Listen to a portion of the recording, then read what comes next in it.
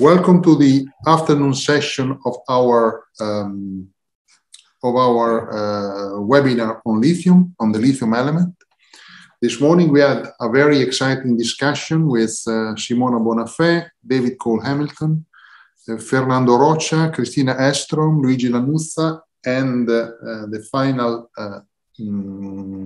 discussion led by Catherine Sanderson. I thank them very much for this. And now we move forward to other topics, and we start from alternatives to lithium-ion batteries, a topic which is absolutely relevant and has been also mentioned this morning. And our speaker will be Philipp Adelhelm, that will speak about alternatives to lithium-ion batteries, progress in sodium-ion batteries. Let me shortly introduce Philipp, who got his PhD in physical chemistry in 2007 at the Max Planck Institute for Colloid and Interfaces in Potsdam, and then worked as a postdoc at Utrecht University in the Netherlands, studying sodium and magnesium-based hydrogen storage materials. As a young investigator group leader at the Justus Liebig University in Gießen, he explored the cell chemistry of sodium-based batteries. Then, in 2015, he became professor at the Institute of Technical and Environmental Chemistry at the University of Vienna in Germany. Since 2019, he has been full professor of physical chemistry at Humboldt-University in Berlin and leads a joint research group on operando battery analysis at the Helmholtz-Zentrum in Berlin. One of his main interests is the comparison of lithium-ion versus sodium-ion battery technology, and we look forward to listening from him this topic. Please, Philipp. Yes, good afternoon, everyone. I hope you can see my presentation slides and so on. And well, thanks, Nicola, for introducing me. It's a pleasure to be here today to talk a little bit about sodium-ion batteries. So my main aim is a little bit to tell you why people work on sodium-ion batteries. So what is the state of the art, and hopefully I can show you that sodium-ion batteries may be really an alternative for the future. First of all, I would like to start off with one slide actually on why we need electric mobility. So I think we saw a couple of great talks already this morning on the energy needs and so on. And for every basically Western countries, let's say roughly, this is a number for Germany, but 30% of our end energy use goes to transportation, right? And the rest is industry, private homes and others. And as mentioned, this is basically true for most Western countries. And if you really want to save energy, right, to reduce maybe CO2 emissions, there are only a few options that could work on a large scale. And one of the reasons why we need to change to electric mobility is shown here. So this is basically just a short calculation where we try to clarify different units. And one problem is basically that we know our consumption of our gasoline-powered cars in liters per 100 kilometers. I mean, everybody knows that roughly if we run our car on gasoline, we need 8 liters per 100 kilometers. But when we go to electric vehicles, we look at the consumption in kilowatt hours per 100 kilometers. So it's an issue of different units that we use. But let's just compare these numbers. So 8 liters of gasoline per 100 kilometers means an energy content of 70 kilowatt hours per 100 kilometers of driving range. And if you look at the consumption of an electric vehicle, you end up with values of around 20 kilowatt hours per 100 kilometers. And I think this is really the major aspect, I think, of electromobility, that we need really maybe just 1/3 to 1/4 of the energy compared to cars with combustion engines. So we have a huge lever to reduce actually the energy needs in the transportation sector by electrifying our transportation system. That's the major motivation also why people work on lithium-ion batteries and also possible alternatives. All right, so let's have a look into a typical battery for electric vehicles. This is something that you find quite frequently. If you want to buy an electric vehicle, we have around 60 kilowatt hours of battery tank, so to say. So that's the battery size, the energy content. And this brings you roughly around 350 kilometers of driving range. And if you estimate basically the elements, so the content of elements in these batteries, You can see there's of course lithium, 6.5 kilograms, cobalt, manganese, nickel, graphite, copper, aluminium, and so on. So you see there's actually quite an amount of materials in these batteries, and of course this raises questions on the recycling and so forth, and the resources, where do we get these materials from? And I like the discussion today, which color should lithium have in this periodic table? So I already chose a color for lithium, so for me it's actually orange, cobalt is red, and other elements basically are less critical. And if you look basically at the total battery market worldwide, so this is the total battery market in billion US dollars, right? And this is basically the timeline from 1990 to 2020. And you can see that essentially only two battery technologies are relevant, right, on the very large scale. And this is lead acid battery technology, more than 150 years old, but still highly used and an extremely good battery. And on the other hand, we have lithium-ion batteries, and this market is rapidly growing in the last years. So that's the yellow bar here. And all the alternatives and other technologies, they are there and they are being researched and developed, but globally, let's say, they don't play a significant role. And if you look what batteries are used for, this is shown here. So this is again the market of batteries and the timeline, and then the different sectors where batteries are being used. You can see the blue bar here. This is starter batteries essentially, so lead acid technology. And then we have the brown bars here, and these are portable devices, right? So from the 1990s, we got mobile phones, laptops, and so on. So we have here a portable market, and these are lithium-ion batteries essentially. And what is recently rapidly increasing is the green bar, and that is electric mobility in any form. And you can see quite recently, so the market for batteries for electric vehicles is larger than all the other markets. So this is a dominant market now and also the driver for the future. So this market is rapidly growing. This is one slide from the European Union, and I have to really say this is from 2017, and it's really important to realize when we discuss, let's say, resource risks and so on, and prices, we always need to look at up-to-date data, because this data is changing a lot. Also resources and reserves are changing a lot. And this is, let's say, the latest information I got, although it's already 4 years old, right? So this is something to keep in mind. But the message is essentially is unchanged. So this is raw material supply for the European Union for battery raw materials. And we can see actually where is the material coming from. And we can see that the lithium essentially comes from Australia and Chile. The cobalt essentially comes from Congo. Graphite essentially comes from China. So the European Union is not really supplying, let's say, the raw materials to make batteries. And if you go from raw materials to electrode materials, the situation is a little bit better for the European Union, because we make electrodes, so we make parts of the battery here in the European Union. And this actually can change, right? Whether the resources can change, that may be possible, but maybe not. But the technological development, electrodes, batteries, and so on, this can change. And also the supply of LIBs, and we saw this morning also the chart from Christina Edström, that there are many gigafactories being planned and currently being built in Germany, in the European Union. This was not the case 5 to 10 years ago, right? We were really scared that maybe there will be no big factories here. Unfortunately, in the last years, a lot of big companies are investing in the European Union to make batteries in the European Union. So the supply of the LIBs here, this for sure will change, and Europe will have a significant share here. This was basically a look into the past and present, and this is a look into the future. This is the global battery market in megawatt hours, right? And we are here, 2021, and these are basically projections. And you can see we have, so to say, an exponential growth. And this, of course, will require a lot of more materials, a lot of stronger supply chains, and so on. So we're just at the beginning, actually, of transitioning to the electrification of our transportation sector. And I do this very quick because I think this has been raised already this morning, this issue of resource supply. So there are different scenarios, basically, people look at, and there are different publications being published. But the message is always the same.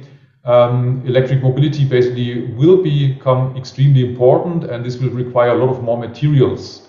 And we may run into some resource conflicts or supply chain issues with the projected growth of the battery needs. And this relates especially to nickel, cobalt, and lithium. This is always the elements that are being discussed. And we saw already today also this nice periodic table.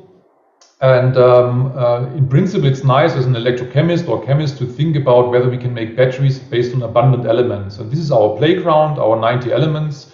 And the question is, can we make batteries that are maybe almost as good as lithium-ion batteries, but are maybe based on much more abundant elements? And there's, of course, your sodium as a large square, magnesium. So some people dream of magnesium-ion batteries, or to use silicon in batteries, oxygen, phosphorus and so on, titanium, iron, even manganese. I mean, these are basically very well available elements. And if you could make a good battery out of that, this would be, of course, a nice thing to maybe complement lithium-ion battery, or maybe to partially replace it in certain applications. So how well do sodium-ion batteries work? How far are we actually in realizing that technology? And this is something I want to show you on the next slides.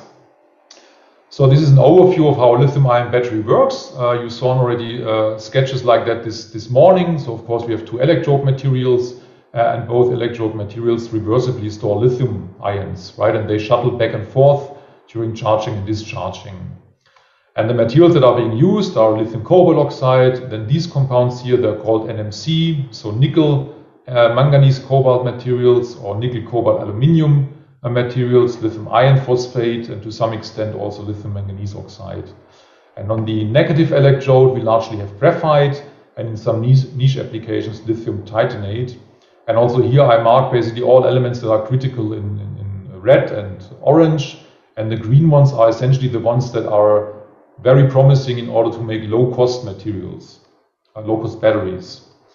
So if you go to sodium-ion batteries on this anode side, you want to work basically with compounds based maybe not on graphite, but at least based on carbon, titanium, sodium, of course. The current collector in lithium-ion batteries on the negative electrode is always copper, and it has to be copper, right? So there's no good solution to replace copper so far. In the sodium-ion batteries, actually, you can use aluminium, right? So maybe you have a chance here to save, let's say, some money, and maybe to put away a bit the pressure of the supply chain of copper. And on the negative electrode, of course, we have to find materials that are very rich in manganese, iron, sodium. Maybe nickel is still okay to some extent, but iron, manganese would be nice. Of course, not cobalt, right? Cobalt is a no-go. So in terms of abundance, of course, lithium is more than, or sodium is more than 1,000 times more abundant than lithium. So that's basically the selling point of this technology. Although, of course, we need to replace really more than just lithium. As mentioned, you need to replace cobalt, copper, and so on. So the challenge is actually much larger than just replacing lithium by sodium. The ion radius of sodium is roughly 30% larger than lithium, and that's the interesting part for chemists, because this larger ion size has a huge effect on the chemistry. And I will show you also on the following slides two examples on the effect of the ion size on the electrode reaction of such a battery. But you can also see lithium-ion and sodium-ion batteries. In principle, they look the same, so the concept is the same. We use the same principle of shuttling sodium ions between two electrodes, and this is also one of the key advantages of sodium-ion batteries. We can use the same production lines that we have for lithium-ion batteries, and that's one of the greatest challenges for any alternative battery chemistry. When you have to set up basically a new technology, a new production lines, this is very expensive. And lithium-ion batteries became very, very cheap in the last years. So it's very difficult actually to have a business case. And sodium-ion technology is one of the very few chances where we can take full advantage of the economy of scale of lithium-ion batteries, right? So they can be cheap from the very beginning, potentially cheap from the very beginning. And therefore might be really a competitor in this game of different battery technologies. Other potential benefits that are being mentioned, and I think they have to be yet to be proven. We have potentially better safety because this battery can be fully discharged, and we have very likely also better stability of the electrolytes. Lower cost might be possible, less resource risks, of course, and some people claim that these batteries may provide a faster charging and discharging capability. But on the other hand, and that's, let's say, the drawback, so to say, sodium-ion batteries, they have a very high energy density, far higher than lead-acid batteries or nickel metal hydride batteries, but they are somewhat lower than lithium-ion batteries. So if it's really only about energy density, it's very difficult to beat lithium-ion technology. Right? That's the beauty about lithium. Lithium gives you always a very high cell voltage in a battery, and that's very hard to reach by any other battery chemistry. Okay, this is basically a map of the world, of companies and startups that look at sodium-ion batteries. I do this very quickly, but we have in Europe quite some companies and startups that are being interested. Tiamat from France, Faradion from the UK, and of course we have a lot of players from China. And also here, this is the literature overview. So there was not actually a lot of research in the last years on sodium-ion battery, but from roughly from 10 years ago, we have a rapid increase in publications, and this is also a bit of a sign how dynamic this development currently is, and there's a lot of things still to be discovered. So right now we have roughly 800 publications per year, and compared to lithium-ion batteries, we have 3,500, right? So it's roughly 20%, right? So 20% of what is being published on lithium-ion batteries. So it's small, but it's actually quite significant already. This is one slide of what is possible today. So Faradion from the UK is showing basically cells on the website. You can't buy them yet, right? But they have basically specification sheets, and you can see, this is for the battery experts among you, that they have actually quite decent properties. They're not as high in energy density like lithium-ion batteries, but they're already quite good. And a very important startup from China is Haina Battery, and they presented in 2018 an electric vehicle. And in June this year, a 1 megawatt-hour energy store for microgrid. And this is a huge battery. This is not just playing around with new cell chemistries. I mean, if you manage to put up a 1 megawatt-hour stationary energy store, this means the technology is already quite far. And how far this technology is, and this is maybe also for the battery experts among you, is shown here. So maybe you can just focus on the right side of this slide. And this is the amount of cycles. So how often can you charge and recharge this battery? And you can see you can reach 5,000 cycles and you lose only 20% of your capacity. And this is really, really good for new technology. So I would say sodium-ion technology in principle works, right? So this is one of the few, let's say, alternatives that really work over many, many cycles and can be produced, probably also at low cost. Of course, the question is whether there's a business case, right, compared to lithium-ion batteries. But in principle, the technology, I think there's no doubt that this technology works. The last important example is CATL. This is one of the largest lithium-ion battery manufacturers worldwide. And I do this also very quick. So they announced in July this year that they want to mix lithium-ion and sodium-ion batteries in a battery pack. And that is quite a unique idea. I think that was not really thought through a year ago or so. So this is very new. And what they want to do is they want to make a battery pack for electric vehicles. And in this illustration, 2/3 of the batteries are sodium-ion batteries and 1/3 are lithium-ion batteries. So they want to basically combine the advantages of both technologies. Sodium-ion batteries being maybe cheaper, maybe less resource restricted. They have a very good low temperature performance and can be charged and discharged very rapidly, but they have a lower energy density. And therefore they put in lithium-ion batteries to basically as a booster for higher energy density of the complete battery pack. This is announced, and they want to do this within just a few years. So I think it will be very interesting to see whether really they manage to put this into application. But as mentioned, CATL is not a startup, so it's a very big company. And if they commit to a technology, this is really, I think, a clear sign that at least they see some promise in this technology. Now we turn to the chemistry side. I just brought a very few slides on what actually happens when you look at electrode reactions and you exchange the ion. So we go from lithium to sodium. So one famous cathode material is lithium cobalt oxide. And of course, you can ask what happens when in place of lithium I use sodium. And the same actually you can see here when you take graphite. What happens when instead of lithium you try to intercalate sodium into a graphite lattice. And this is shown here. So these are so-called voltage profiles of these electrode materials. And this is the green one here for lithium cobalt oxide. And this is actually exactly what you would like to have in a battery. So it's a very high voltage and a high capacity, low over potentials, and highly reversible process. And if you replace lithium by sodium, then you see you get a completely different behavior. And that's chemistry, right? Because the sodium ion is larger.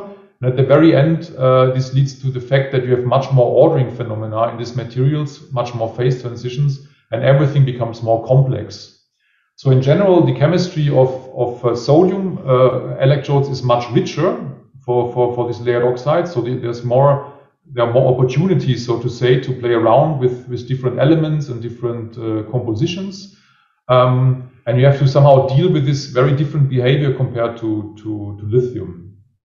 So this is one example actually. And what you can do is, and this is what many people do, is we're trying to mix now these layered materials, and this is one shown here. So this does not contain any cobalt anymore, but a lot of manganese.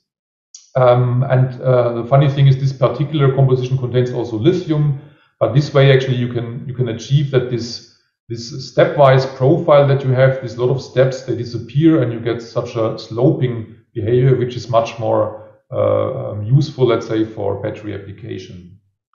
And I'll just give you one brief example on graphite, because many of you know these graphite intercalation compounds. So lithium easily intercalates into graphite, right, forming LiC6, that's the compound. And all the other alkali ions basically also do this. Potassium intercalates in rubidium, but sodium does not. And that's quite interesting, but it turns out that actually within the series of alkali metals, not sodium is the exception, but lithium. So the fact that lithium intercalates, and everybody of us carries graphite in his pocket, in the smartphone, and lithium is being intercalated, that this actually works is a very special case. So in principle, it should not work, but due to special interactions between the graphite lattice and lithium ions, this compound can form, and this is why lithium-ion battery works. And what we do is actually, in my group, for example, we look at alternatives to intercalate sodium ions into graphite. So sodium ions do not intercalate into this lattice, and what we try actually to do is we intercalate solvated ions. So they are much larger, but we co-intercalate solvent molecules into the graphite lattice, and therefore the electrode reaction becomes reversible. And I think I already crossed my time limit, so I think I just actually conclude very briefly. So sodium-ion batteries are a drop-in technology. We can use the same manufacturing lines like lithium-ion batteries, which is a big advantage. There are a lot of possibilities right now in materials development. We have a very diverse chemistry. Many startups exist, and also larger companies now commit to sodium-ion technology. But we still wait actually for mass markets. So there are not too many examples yet on the market. But in the next years, hopefully, we will really see that sodium-ion batteries will be on sale and maybe find a market niche.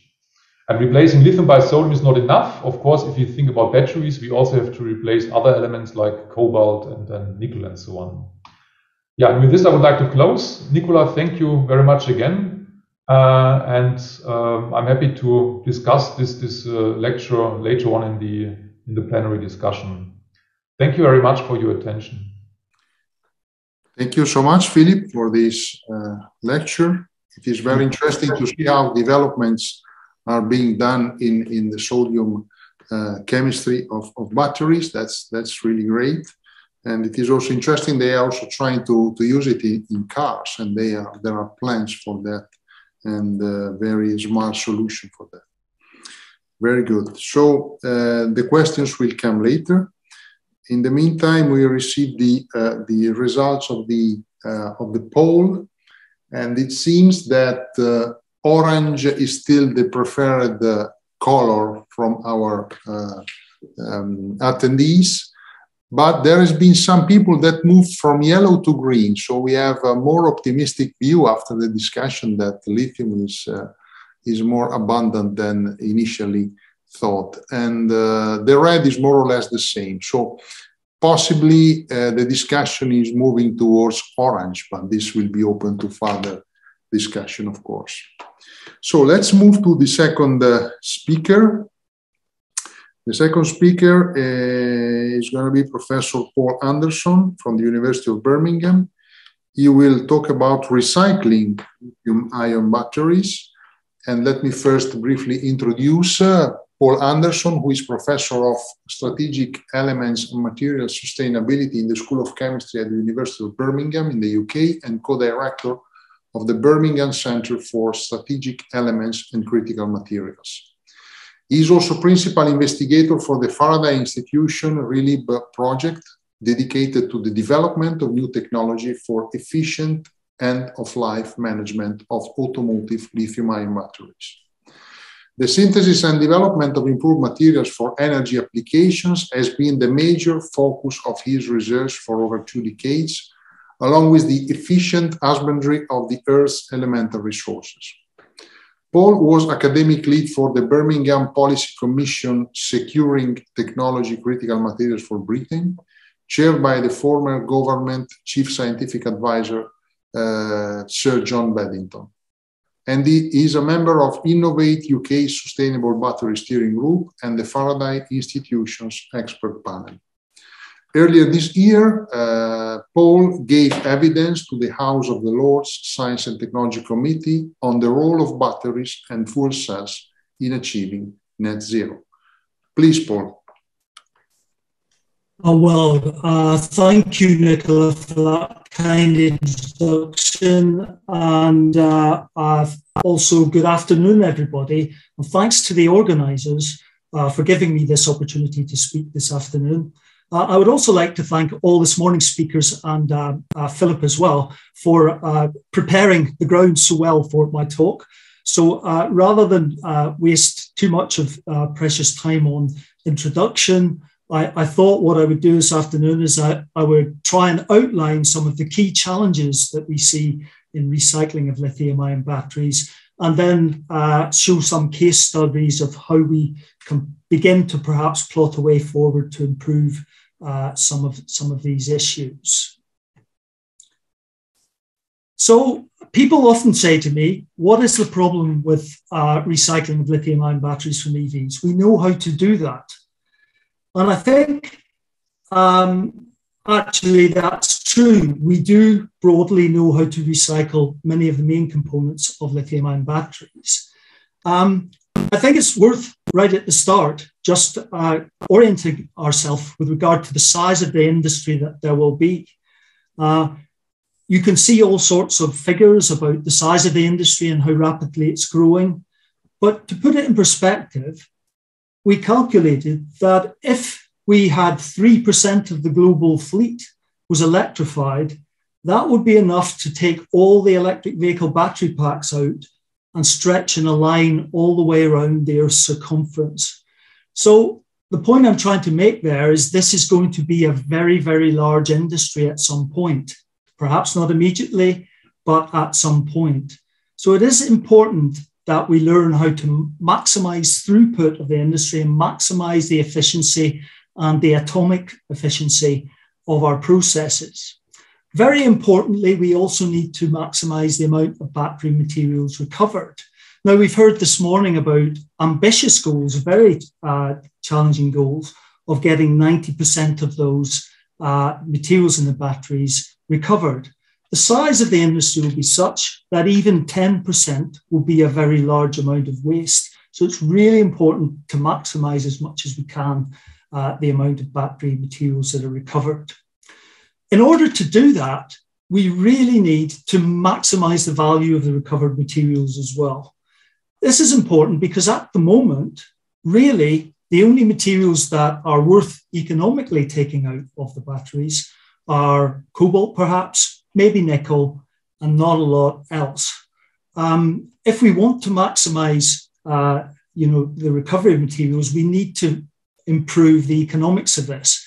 In this regard, we need to be very, very careful about ideas of downcycling, because when we consider the size that this industry will be, although undoubtedly there will be markets and important markets for many materials that come out of the batteries that are not going back into an electric vehicle, there may well be many materials that there will be no sizable market for.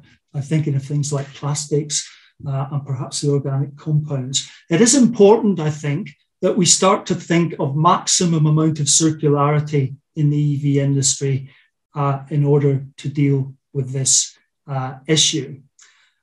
Strategically, the EU, I think, has recognized that with its directive on the amount of recycled lithium that must go in new batteries, that this is important. And so it's possible that in the future, there will be more regulation that will drive recycling rather than economic value. In terms of lithium, this is a really good thing to do on the grounds simply that it's likely that the recovery of lithium from the battery, the secondary sources, will actually be less damaging environmentally in terms of energy cost and also in terms of water use and things like that than the primary production. So this is really important. If we want to improve the economics of the industry, we will, of course, need to minimize cost. And on top of that, we want to minimize the waste from the industry. Now, this is not just through materials that are not recovered, but actually it's any waste that's generated in that recycling process, solvents, water that needs remediation or whatever. What we ideally want to do is move to zero waste recycling. It's worth also remembering at this point that zero emission vehicles require more than putting vehicles on the road that are zero emission at the point of use. In order to be zero emission, we need to decarbonize manufacturing, we need to decarbonize the grid, and importantly, we also need to decarbonize the decommissioning process and cleanup. And that too often, I think, is forgotten. Okay. We've seen this periodic table already this afternoon.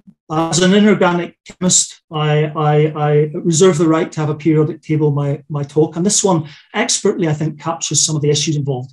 So in terms of EV batteries, the important metals that have been mentioned are lithium, cobalt, of course, nickel. Philipp mentioned there's quite a lot of copper in electric vehicle, not just in the cells, but actually in the rest of the packs. And one that's quite often forgotten, though has been mentioned, is carbon in terms of graphite. Graphite is, in fact, a critical material on the EU list, and at the moment, next to none from electric vehicles or lithium-ion batteries is actually recycled. It's mostly burnt.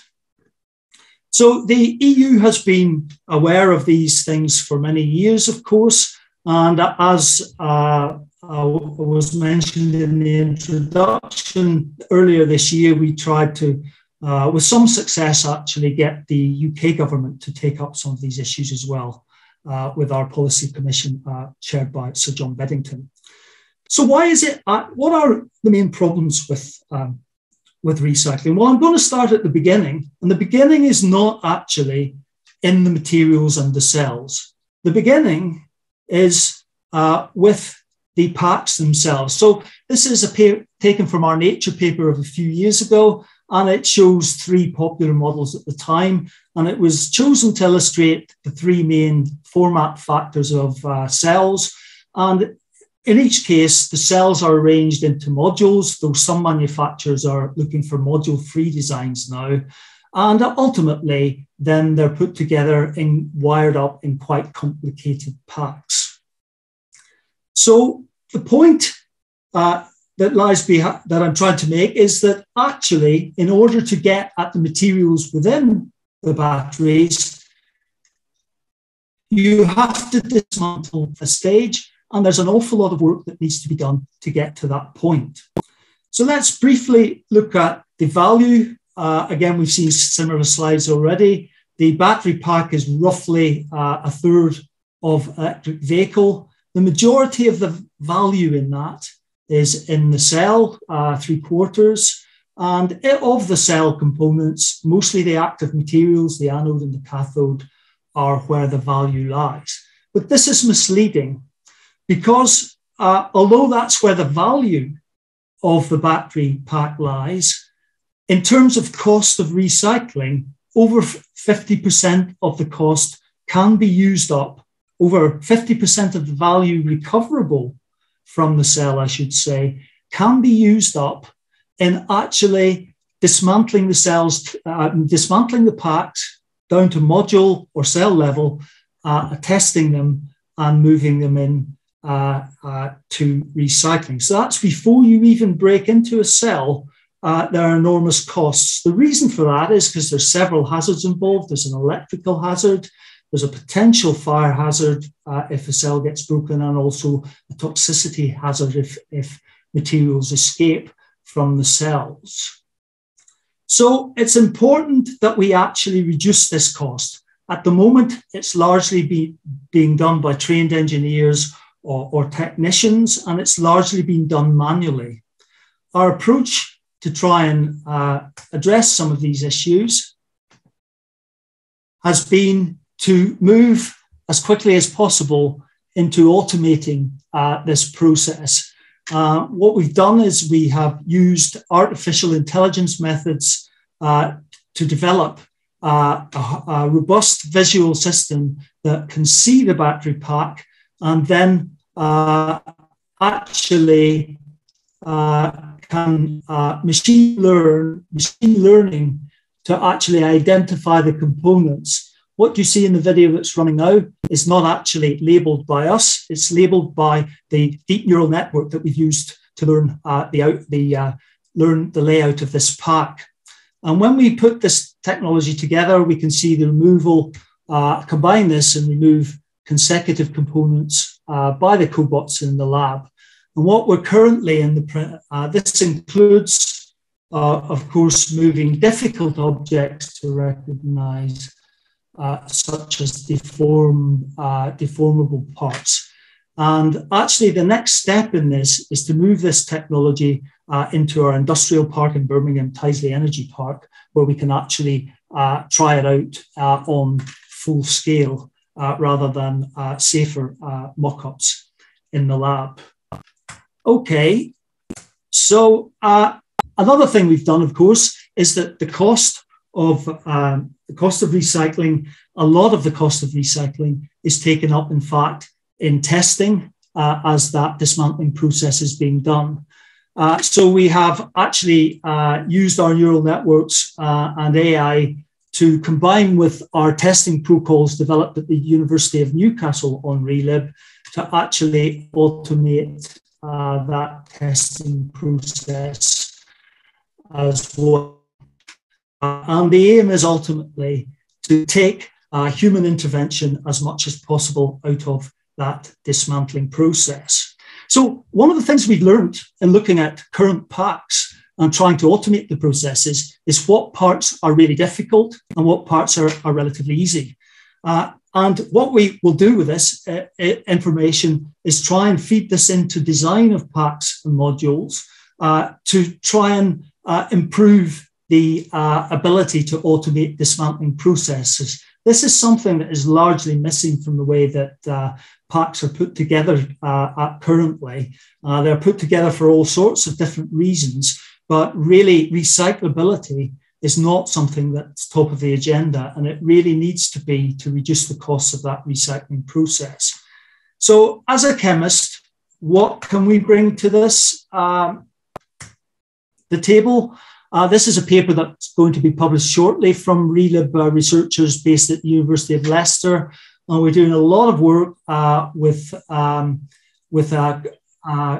partners in Leicester and also some companies in the UK looking at issues of debondable adhesives. One of the things that causes a lot of problems in recycling is the difficulty of dealing with glues and resins.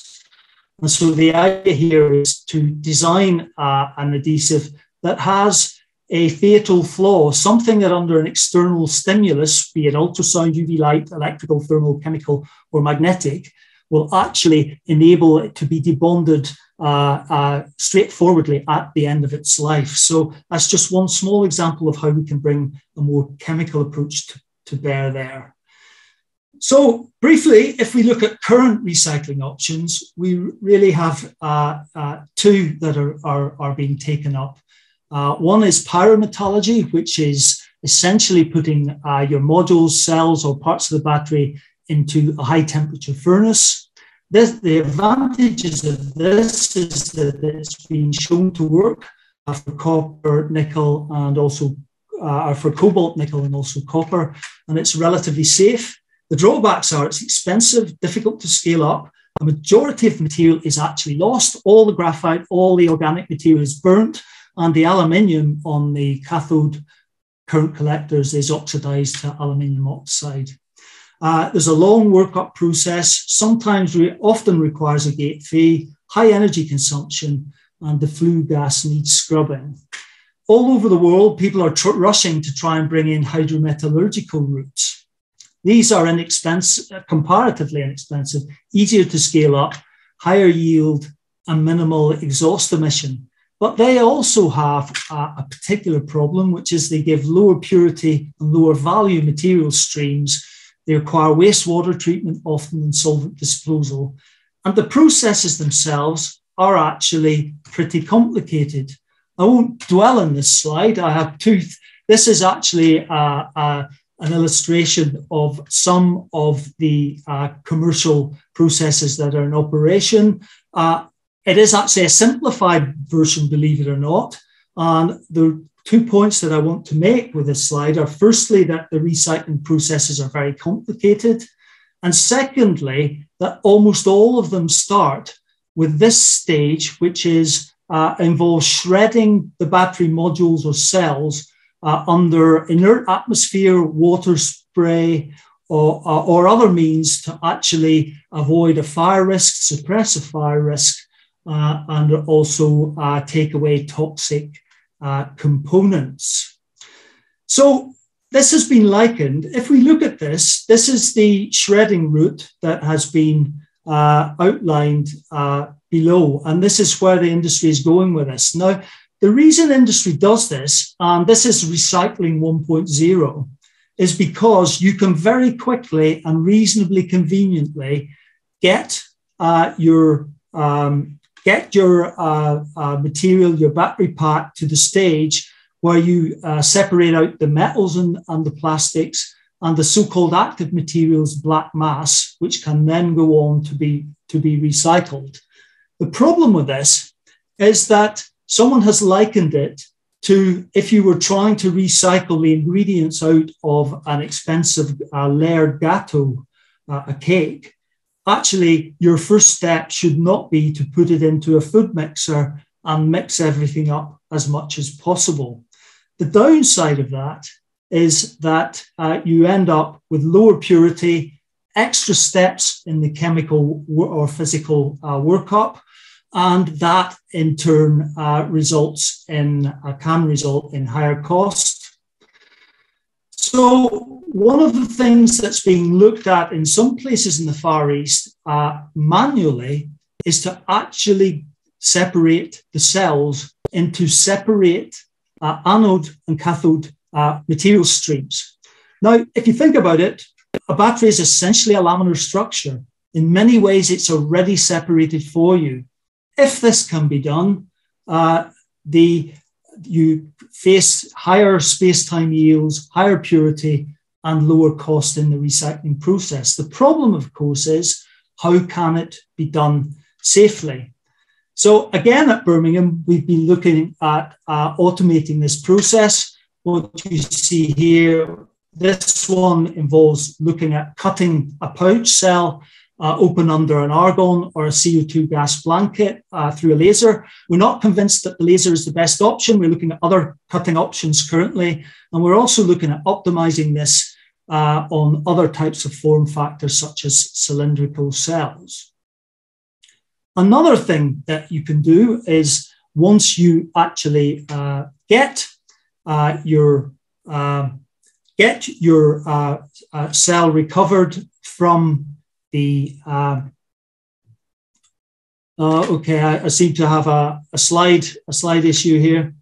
Okay, once you can get your cell recovered from what I was trying to show is our patented delamination process, which is 100 times greater yield than other conventional processes in actually very, very quickly getting the active materials out of the battery. And the good news about this is it can be integrated with our automated dismantling process. It can also work very, very quickly. And it's also mild on the active materials, which leaves them easier to regenerate or even use for direct recycling, where you use the materials directly to make new electrodes from them. Some other work from ELIB that we have is some work on selective leaching, a second patent. What you can see here is we have a blended cathode, such as Nissan Generation 1 Leaf, also some other vehicles that are being made in the United States currently. And what you can see is that you have a mixture of different types of materials, a manganese-rich and a layered material that has more nickel and copper. After the treatment, the manganese-rich phase has essentially been removed, and you end up with a more even distribution of manganese, nickel, and cobalt. The good news from this is that we can use either the leachate or indeed the layered oxide to regenerate current generation or future generation NMC materials. In fact, we can upcycle these to other compositions containing higher nickel as well. Finally, because the extraction routes are actually quite mild on the materials, we had a look at doing some direct recycling routes. And this is heat treatment of cathode material, this time from a Generation 2 Nissan Leaf NMC material. And the interesting thing, we directly made cells again from material recovered. And what we found, interestingly, that there were no obvious changes to the secondary particle morphology. And this is really important because there's an awful lot of materials engineering that actually goes in to the way that the materials are delivered to the cells. And a lot of the value added by manufacturing processes is actually not just in making the material, it is in making the material from the components, but also in engineering the surface and the morphology properly for that. And that, of course, is particularly important, not for materials that are contain precious metals like nickel and cobalt, but even more important for cathode materials such as LFP, where direct recycling is probably the only viable, economically viable route. So we also have been working with our partners in Scotland about bioremoval. I won't go into details, but we can precipitate all the metals sequentially using different bacteria. And the process has now moved along to gene editing the bacteria. They have identified, for instance, certain genes that are specifically selective for cobalt precipitation and nickel precipitation. And we're trying to engineer new strains of bacteria that will improve on natural bacteria in order to do that job. And so that's a flavor of some of the issues, I think, that are around, some of the non-chemical issues in many cases that are around lithium-ion battery recycling, what the way forward might be. And I'll leave you just with a slide showing the ReLib team and the collaborators on the project, if I may. So back to you, Nicola. Thank you very much, Paul, for this talk. And we learned a lot of things about what's going on lithium battery recycling. It's a complicated issue, and we will discuss more deeply later on. Now we go to another presentation from the United States. Our speaker is coming from there. He is there, he's based there. And as chemists, we are worried because lithium has been used for many, many decades in different uses. So we wanted also to discuss this point. It is not only batteries, it is something else. Lithium is many, many applications. And about some of them, John Cochran is talking about this, and the title of his talk is Glass, the Handheld Lithium. And John holds a Bachelor of Science in Ceramic Engineering from Missouri University of Science and Technology. In 2005, he joined Corning Incorporated in Lexington, in USA, as a melting process engineer. Then he held a variety of progressively responsible roles and is currently manager, Gorilla Glass Raw Materials and Glass Technology. So I ask John to join us from the US, and thank you for participating to our discussion. Please, John. Yes, thank you for the introduction. Good afternoon. So I'd like to spend a little bit of time, as you mentioned, talking about the importance of lithium in glass.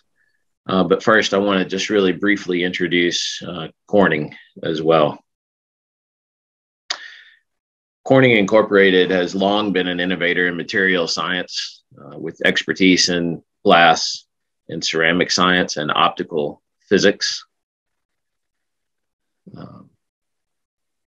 The track record of innovation for Corning includes exciting things such as the first glass bulbs for Edison, the ability to economically mass produce those, and then just a few others that I always think are very interesting milestones on this list.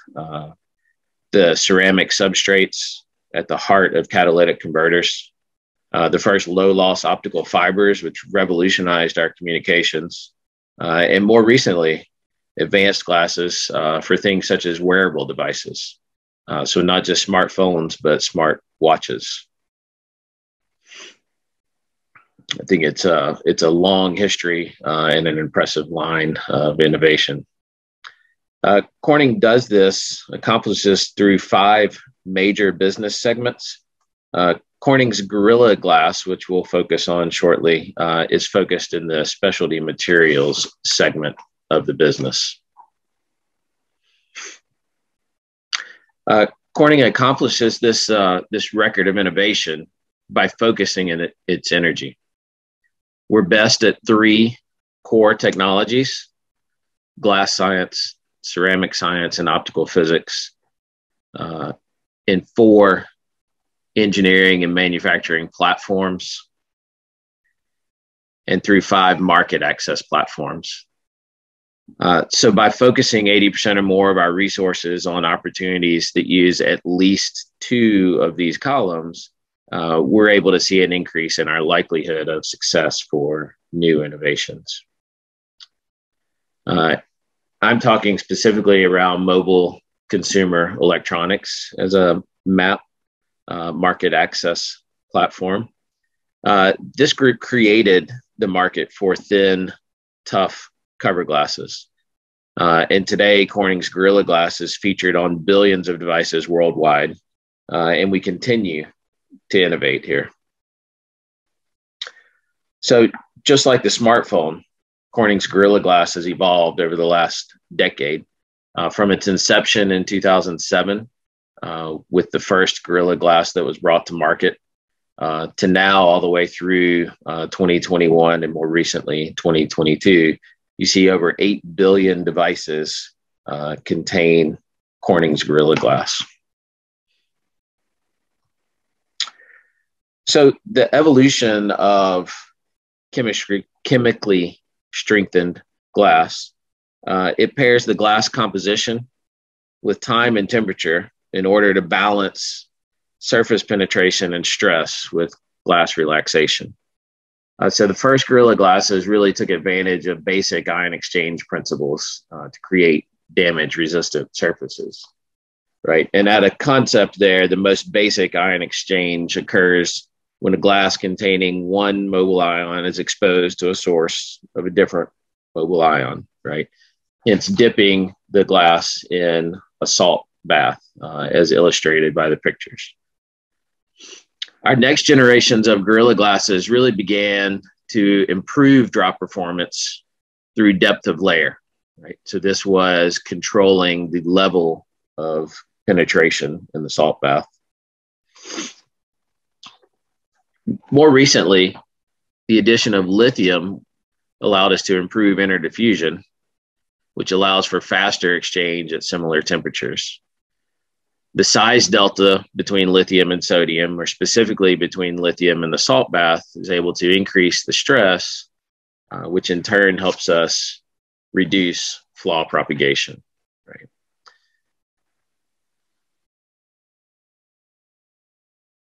So in order to accomplish this, as we've talked about a lot today, there's a couple of different forms of available lithium currently in the market. I break them into the two categories of chemicals and minerals. The hydroxide form is not really suitable for the glass manufacturing environment, so we focus more on the carbonates. The carbonates offer a chemically consistent and high purity with very stable. And the minerals allow us to also add a little flexibility and additional volume. The minerals in general are limited by impurities. The alkaline earth impurities in the minerals become compositional limiting factors. Where this all ties together for us is in the sustainability of this market. What we're really worried about and what we're looking forward to is the ability to manage lithium sources through the future. So with regards to lithium, we're looking at and expect responsible mining from our suppliers. And we believe that recycling should become an integral part of the lithium life cycle to support the demand in the environment. So at Corning, as we continue to innovate, right, we also believe how we do things is important. So the recycling of this content and the supply of lithium will be one of our focuses as we continue to go forward. I know it's late in the afternoon of the presentation, relatively short on the conversation here, but I think it's critical to note that there are other significant sources of lithium consumption besides the EV or the battery industry. The glass industry continues to grow. I think the penetration of smart devices and our, as consumers, our requirements of those mobile consumer electronics continues to increase as we manage scratch and drop performance throughout time. And so as the demand for that grows, so does our lithium consumption in parallel to all of these other sources. As I mentioned, very, very short conversation here, but really appreciate being part of the day and looking forward to the Q&A session. Thank you. Thank you so much, John, for showing us that the use of lithium goes well beyond batteries. And we sort of look at outside our mobile phone. We have been looking inside for a long time, batteries and circuitries. Now, this morning, we have seen the outside. That's important too, because we touch it every day, of course. And I also say, Nicola, I'm sorry, I will say one other comment. There's a lot of interest in glass ceramics. You know, I will comment that my presentation is very light on the conversation of glass ceramics. I think there are a few very important uses of lithium in the glass ceramic space. But you know, that conversation, especially as it concerns some newer products, is pretty tightly controlled, right? But I think glass and glass ceramics plays a big role in lithium consumption also. Yes. Well, we have now time for the break. I'm particularly thankful to you, John, because you woke up very early this morning to be with us at 10 a.m. Central European time. So thank you so much, really. We now start again with our session, the second part of the afternoon session. And the next speaker is Daniel Cios from the European Commission DG Growth. His talk is titled, "How can the EU ensure a secure and sustainable supply of raw materials for the energy transition?" And just a short presentation of Daniel. Daniel Cios got interested in raw materials markets and policy during his studies in European affairs in 2010. In his research, he took up the research question on how the EU could ensure supplies of rare earths. At that time, he did not expect that this academic interest would continue in his future professional career. First, by being a consultant on issues related to supplies of raw materials and performing economic and technological analysis of various innovative projects that gave him an understanding of the industry. In 2018, he joined the European Commission in the Unit for Energy-Intensive Industries and Raw Materials within the Directorate General for Internal Markets, Industry, Entrepreneurship, and Small-Medium Enterprises. His main responsibilities are EU activities on raw materials, particularly for batteries, and the Horizon Europe Framework Programme on Research and Innovation in the area of raw materials. Please, Daniel. Thank you very much. Can you just confirm that you also can see the slide? Yes, yes. Perfect. Thank you very much. Ladies and gentlemen, good afternoon. When I saw the invitation for this event, I started thinking about chemistry. And you know how it goes with humanists thinking about chemistry? I never liked chemistry. In school, I never understood it. I avoided it. It was my worst subject. So here I am, 20 years later, talking about lithium on an event organized by the European Chemical Society. Can it be more unexpected? So you know how it goes? I like the invitation also for another reason. Here in Brussels, we debate all the time about raw materials.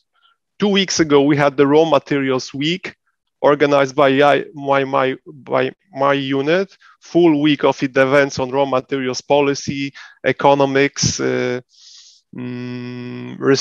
research and innovation. All our activities were presented. Last week, we had the debate in the European Parliament and the adoption of the resolution of the Parliament on a strategy, on European strategy for critical raw materials. But we also debate with environmental NGOs, with companies, researchers, and experts from the chemistry like you.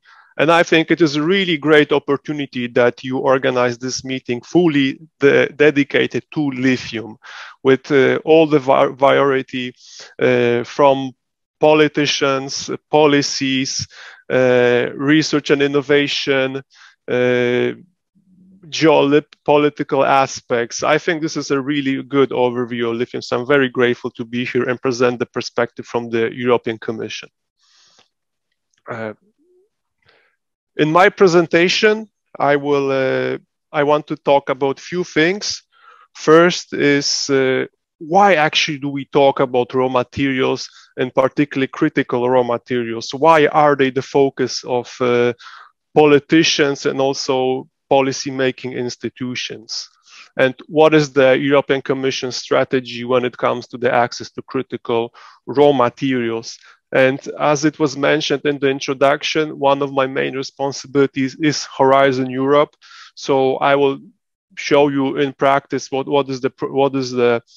how we provide support when it comes to research innovation, when it comes to raw materials. And we talk about raw materials because they are, of course, needed for the energy transition.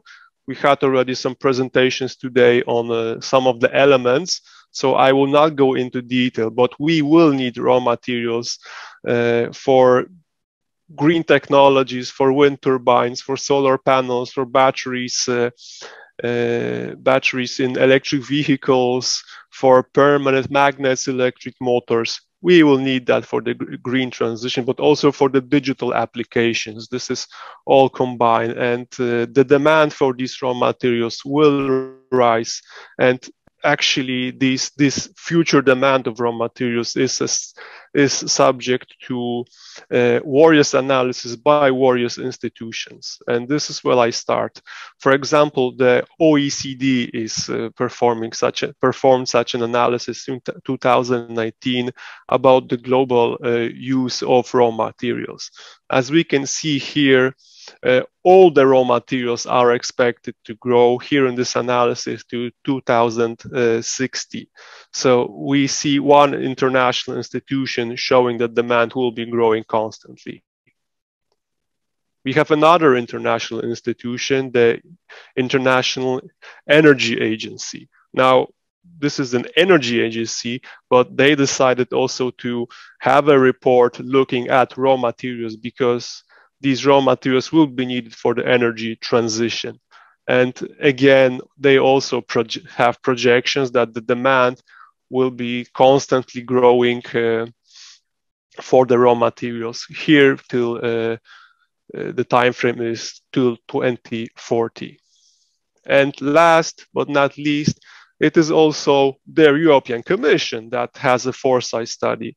And I highlight this because this is our first foresight study when it comes to raw materials. We never looked forward to the future when looking at figures on raw materials. So we performed the first foresight study in 2020, accompanying the list of critical raw materials.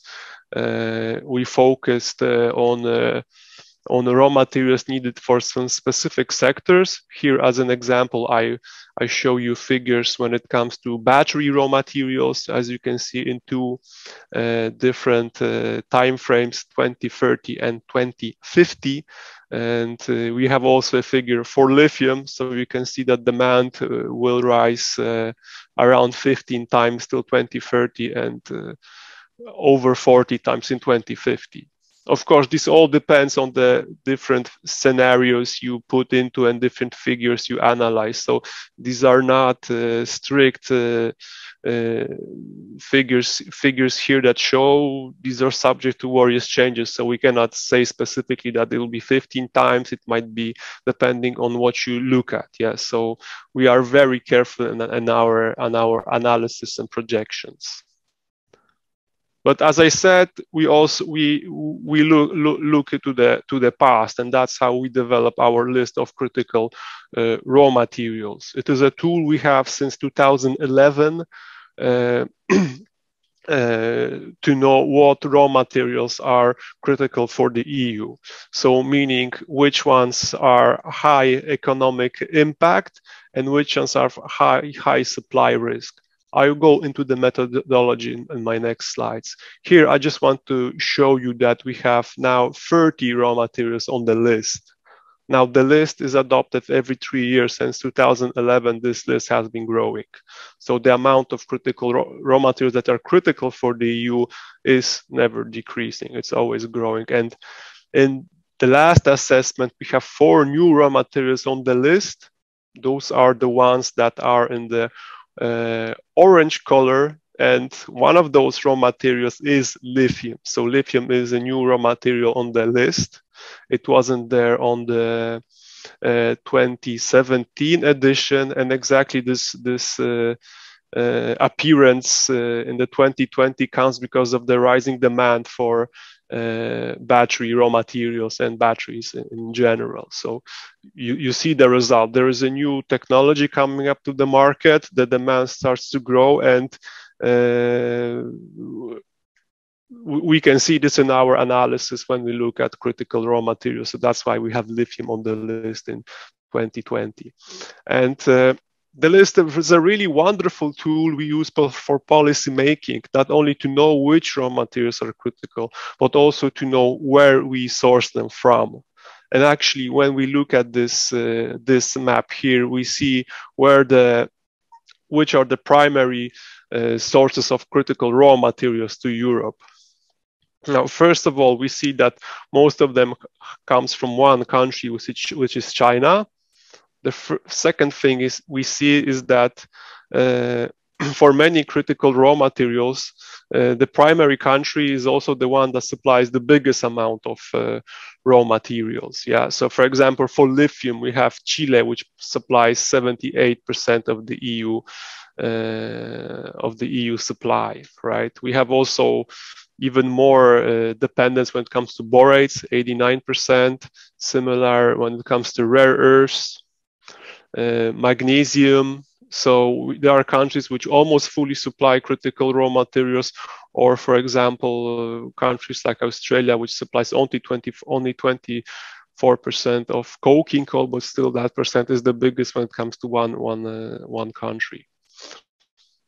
And in this list, we analyze 83 materials. This time, they are various materials coming from industrial and construction minerals, iron and ferroalloy metals, precious metals, rare earth elements, other non-ferrous metals, and bio and other materials. So we take into consideration quite many materials when looking what could be critical and on what we would like to have more information. And as I mentioned, the methodology, we look at economic importance. So how the material is important for the economic sectors in Europe and the economy, and if it can be substituted. Yeah, these are the various aspects taken into the indicator. And there was also the supply risk. So we look, for example, from which countries does that raw material come from? What is the situation when it comes to that country, meaning the government's performance? What is the importer reliance? Do we have trade agreements? Are there any restrictions on the import? What is the end-of-life recycling input rate? If there is a possibility of substitution. So we really take a lot of different indicators when calculating this criticality, and it is indeed a complex exercise to have it, but we try to have the data as reliable as possible and also comparable between different lists.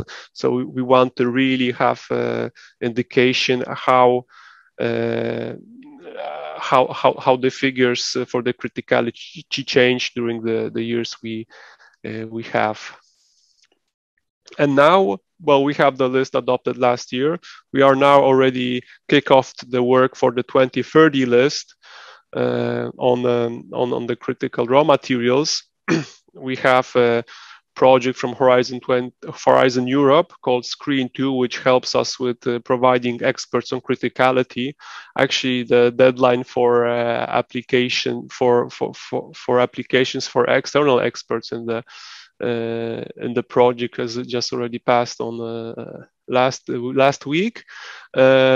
So this is one important thing. We also, with the list, we prepare two documents on the fact sheets on critical and non-critical raw materials. So we have two documents, yeah.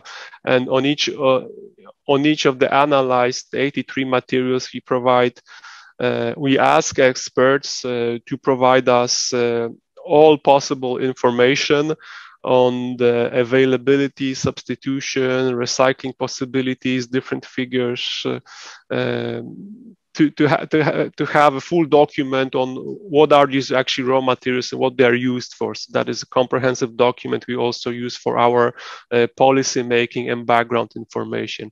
And this is a public document, so you can also access it through our website and use it for your purposes.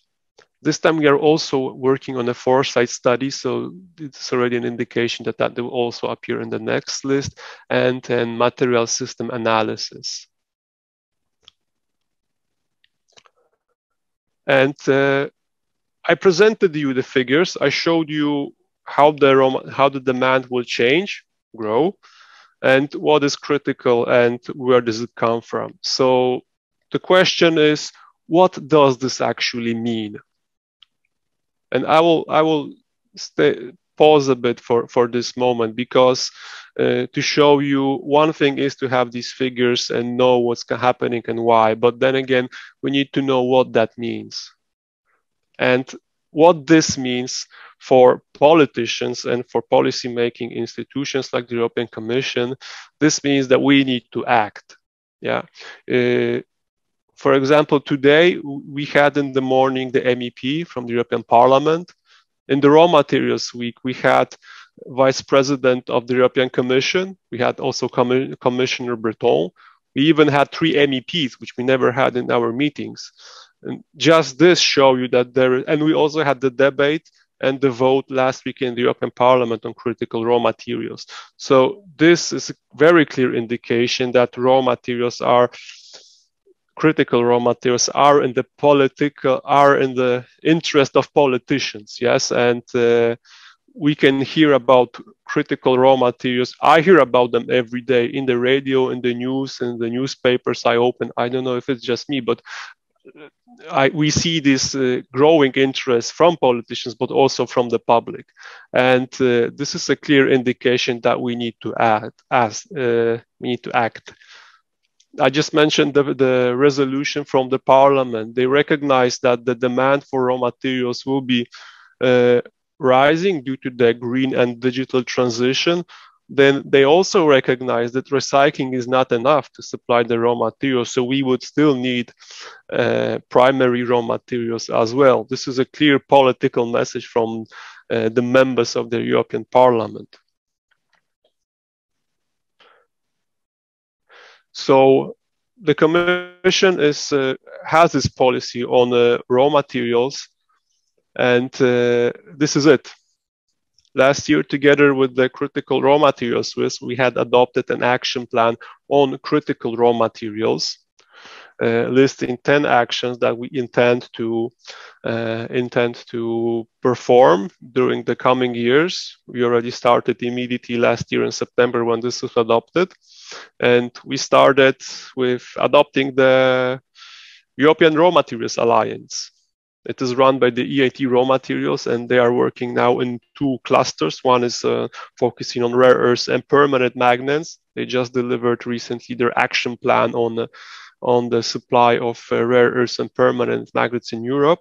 There's also another cluster 2, which focuses on raw materials needed for the energy technologies and devices. So this is an activity they are making, and they are gathering stakeholders and different projects that they could further support to be delivered, investment projects. So this is a tool we have at our disposal.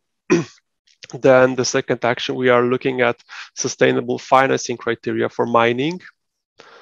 Action number 3, it's on research and innovation on waste processing, advanced materials and substitution. I will go into this later, as this is on R&I, so I will have more on R&I in my future slides.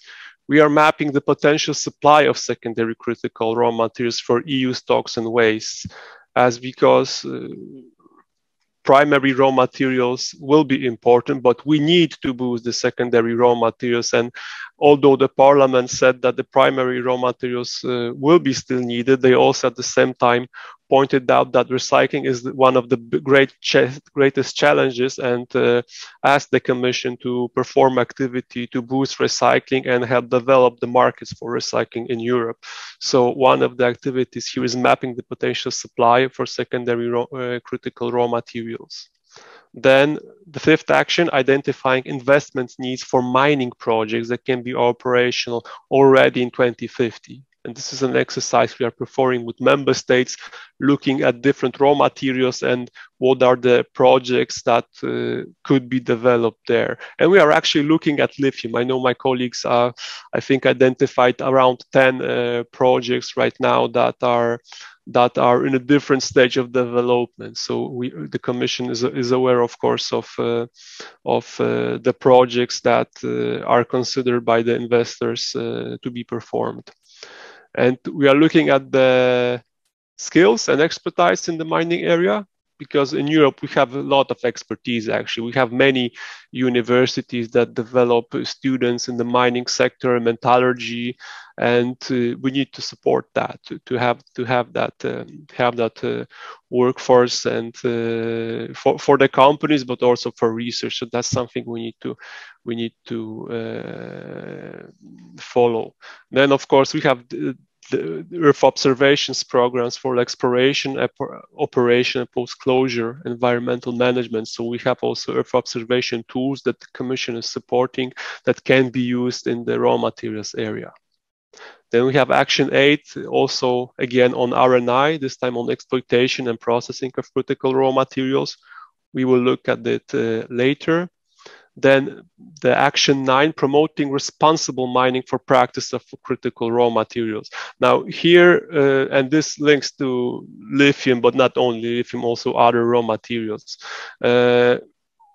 We need primary sourcing from Europe as well, of course, but we need to ensure that any mining activity in Europe, but also outside of Europe, from where we are sourcing from, is done in a sustainable way with the least possible environmental impact, ensuring that all environmental legislation, but also the social aspects for workers are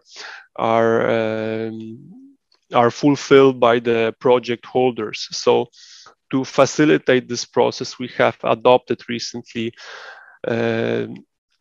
EU principles for sustainable raw materials. It is a document where we look at 3 aspects: the social principles, the environmental principles, and economic and government and governance principles. So through this tool, we encouraged all the project holders and investors to follow these rules in order to make sure that the projects are really not only developing the projects for lithium, for example, that we need, but also that the lithium is actually produced in a sustainable way, because that only this way we can ensure that this green transition really makes sense.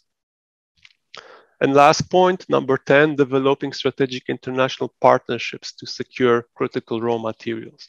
So we've seen that the critical raw materials come from different parts of the world. And we want to work with international partners when it comes to this supply.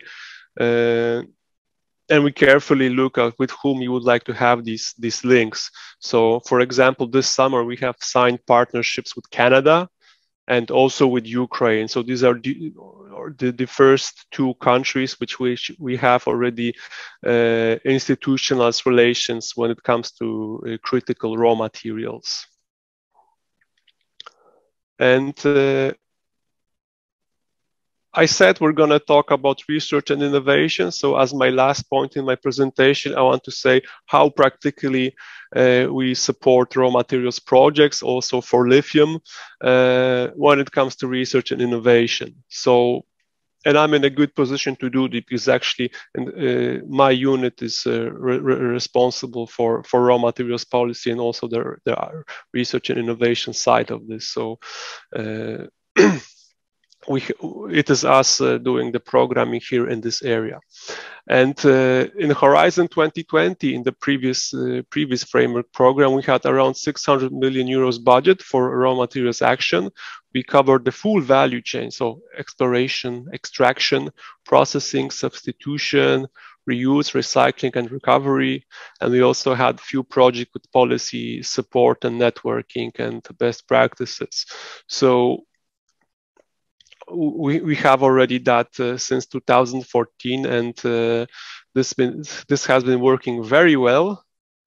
And now we have the new program, which is Horizon Europe from 2021-27, and you already see the change here.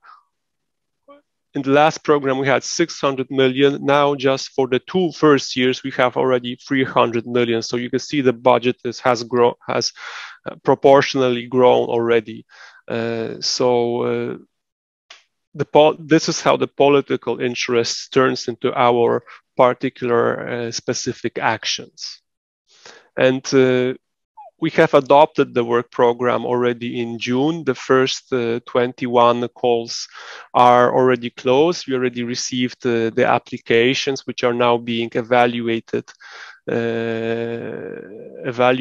and selected for funding. So this is in progress. We had 6 topics, and I think we expect around 15 projects from those 6 topics. So this is something we would know in the coming months.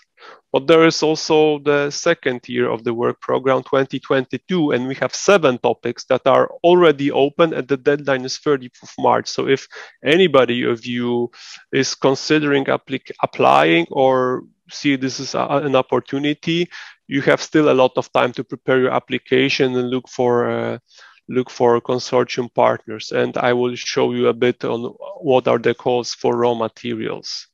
So we have 7 calls open right now, and I will go through each one of them just shortly to give you an overview what is possible in the raw materials research and innovation.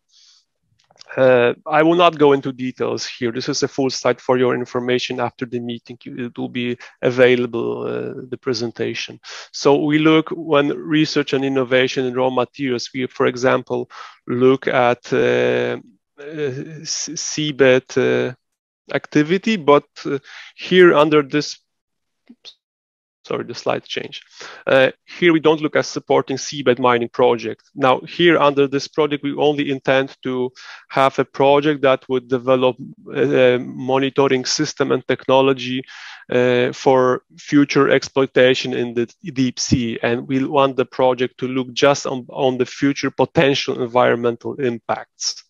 So first we want to know exactly what will be the environmental impact before anything further can be done. So this is one example of the raw materials action. Second action we have is about networking and gathering good practices in the permitting stage. So one of the problems, for example, in the mining area is that every country has different legislation and standards when it comes to permitting in the extractive process. So we intend to have a project that would gather these different approaches from the member states and look if there are any possible good practices that could be disseminated to facilitate this procedure to be more efficient, but also more transparent, because one of the problems is, of course, consultation with the local population. So that is a thing the project could focus on to make sure that what would be the good practices to involve more the environmental NGOs and the local populations. Then third, we're looking at the digital side of the transition. How can the digital side help extractive industry? So we are looking, for example, on developing digital platforms that will help the industry gather the data they have, process it, and distribute among different stakeholders. So we look here at digital solutions. Then we have, and I will stop here for a longer moment, because this is technological solutions for tracking raw materials flows in complex supply chains. We had the MEP today morning talking about the battery regulation, and this is exactly linked. This topic is linked to this regulation, because this topic is a tool we want to use to support the battery regulation and support the industry by giving possibility to develop a system for the traceability of raw materials. So this topic here is contributing to that regulation and will help provide technological solutions for traceability of raw materials in batteries. Then we have topic number 5, sustainable and innovative mine on the future. So we also fund projects that would make the mining more environmentally, or let's say less environmentally damaging. So they would improve the performance in terms of environment, and also uptake digital solutions. Then we look at metallurgical aspects and recovery of byproducts from raw materials. And the last topic is on Earth observation deployment. I will not go into detail about this. I remain here in the Q&A session to respond to any questions you have, and my presentation will be available after the meeting, so you can check it later if you're more interested in this topic. From my side, that will be everything for now, and I look forward to discussing with you. Thank you very much. Thank you very much, Daniel, for your presentation, and we are glad to see that the European Commission is funding a lot of research in this area of the critical materials, which is crucial for Europe. So now I have to chair the discussion, and I will be happy to do so. Unfortunately, Professor Anderson had to leave us, so we will be without him, but we will continue our discussion anyhow. And I see a question from Alessandra Quadrelli for John, I would say.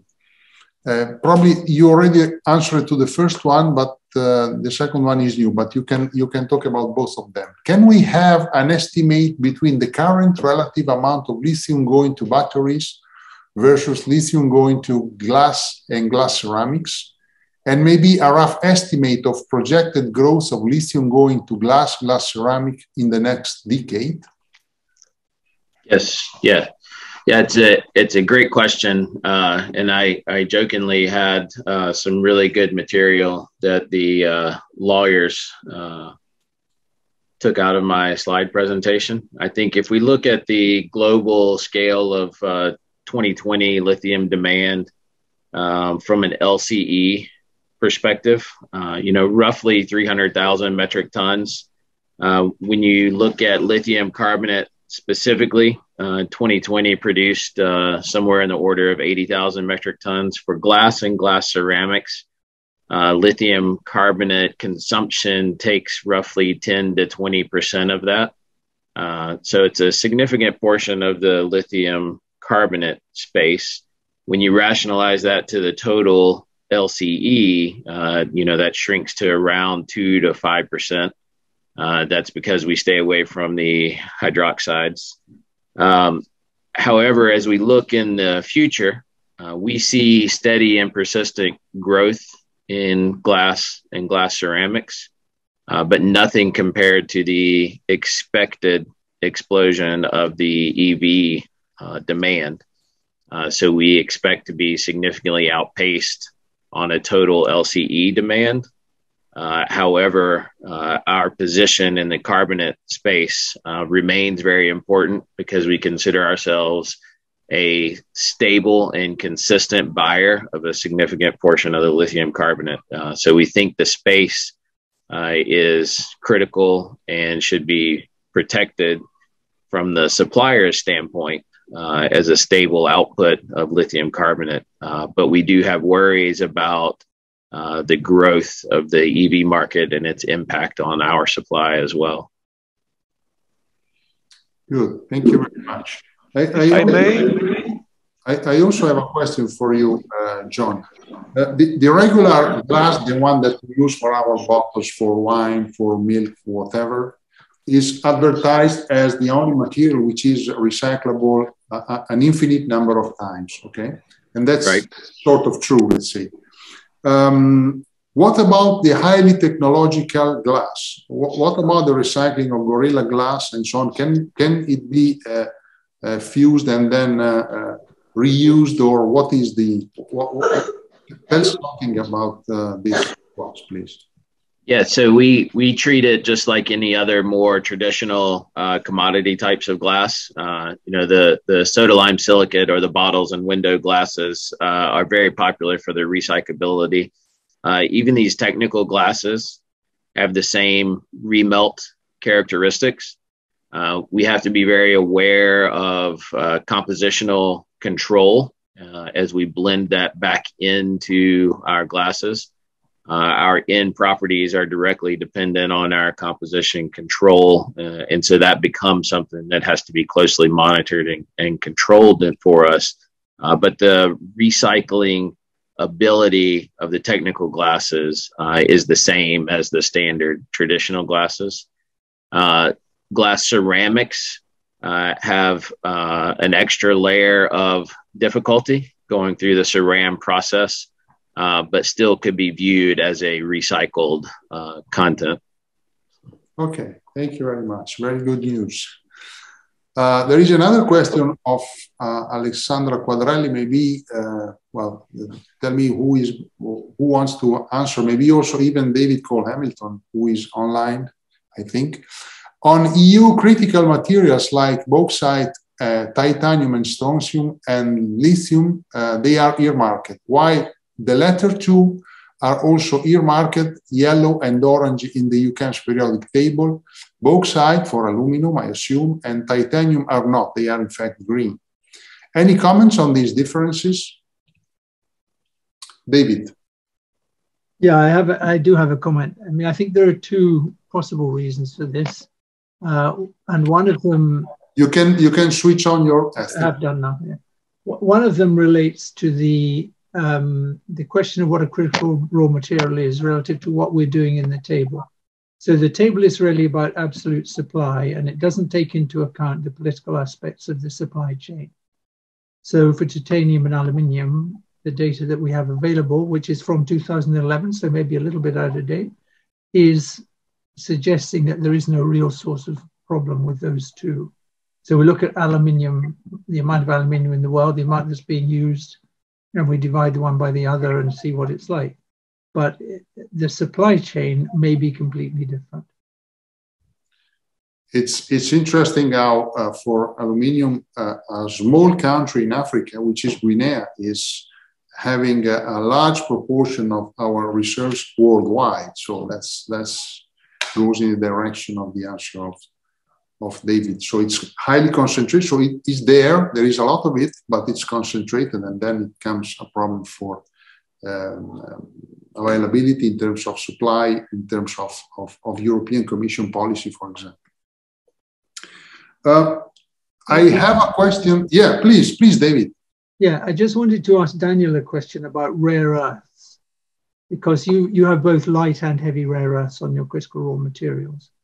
There was a major discovery in Japan in 2018 of a large deposit of rare earth elements. Do you take that into account?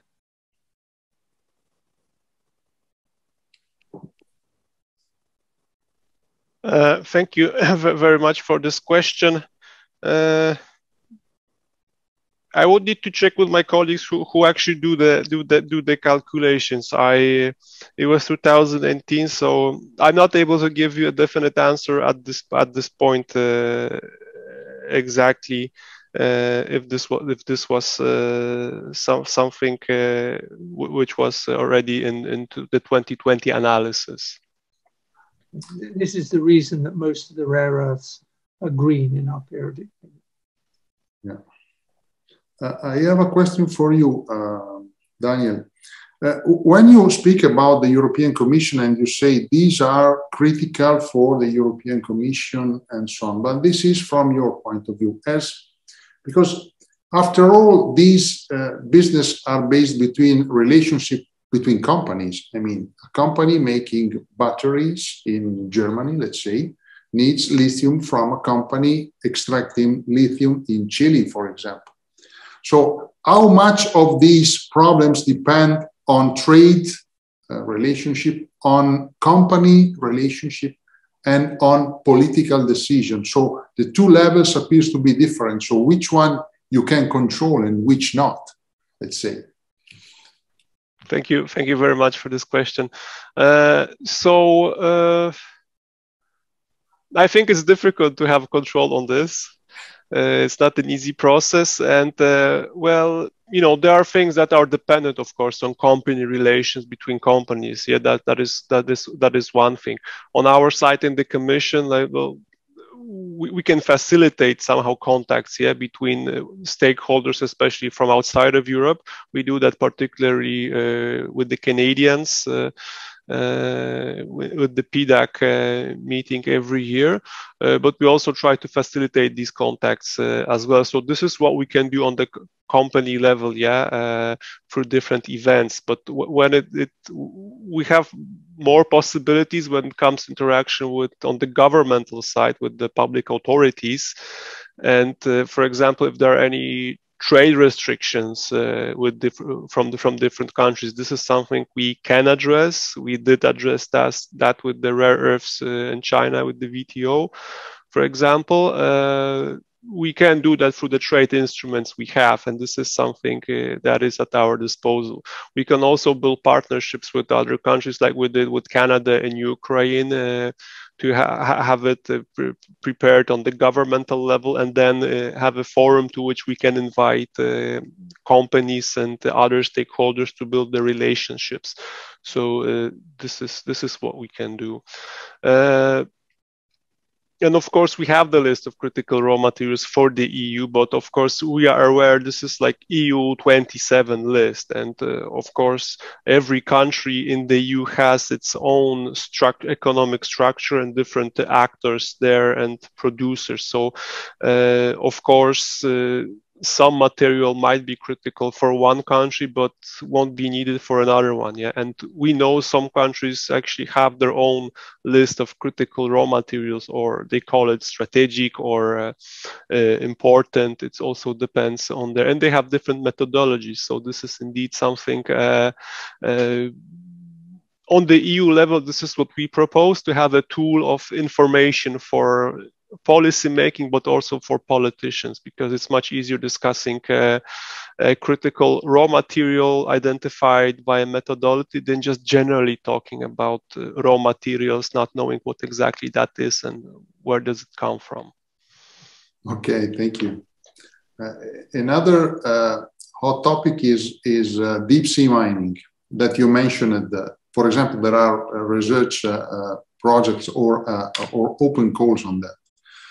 So is there, because it is a very hot issue, and there is already strong debate internationally on that, because it can be dangerous for the health of our seas, which are already having problems for climate change, for plastics, and so on. So what is the current mood at the European Commission about the exploitation of deep sea for mining? Yes, so when it comes to deep sea mining, we are of course aware that there are different actors in different countries that are active in this area. And we are of course following the discussion here, and we have colleagues who deal with this from our side as well. Generally, we are very cautious when it comes to any activity in the deep sea, because we are aware of the environmental impact of any activity. So we are very, very cautious with any moves here. And this is also one of the reasons why we have a Horizon call for a project that would monitor, develop technology for monitor this kind of impacts, because we are not aware if already anybody started to look actually from the environmental point of view before doing something in the deep sea. So first we want to know the environmental impacts before any other actions possibly could be taken. Okay, thank you very much. David, you have your raised hand. You have a question? Yes, please. Your mic is off. David? It's a question for Philipp. Yes. The atomic weight of sodium is 3 times that of lithium, a bit more than that.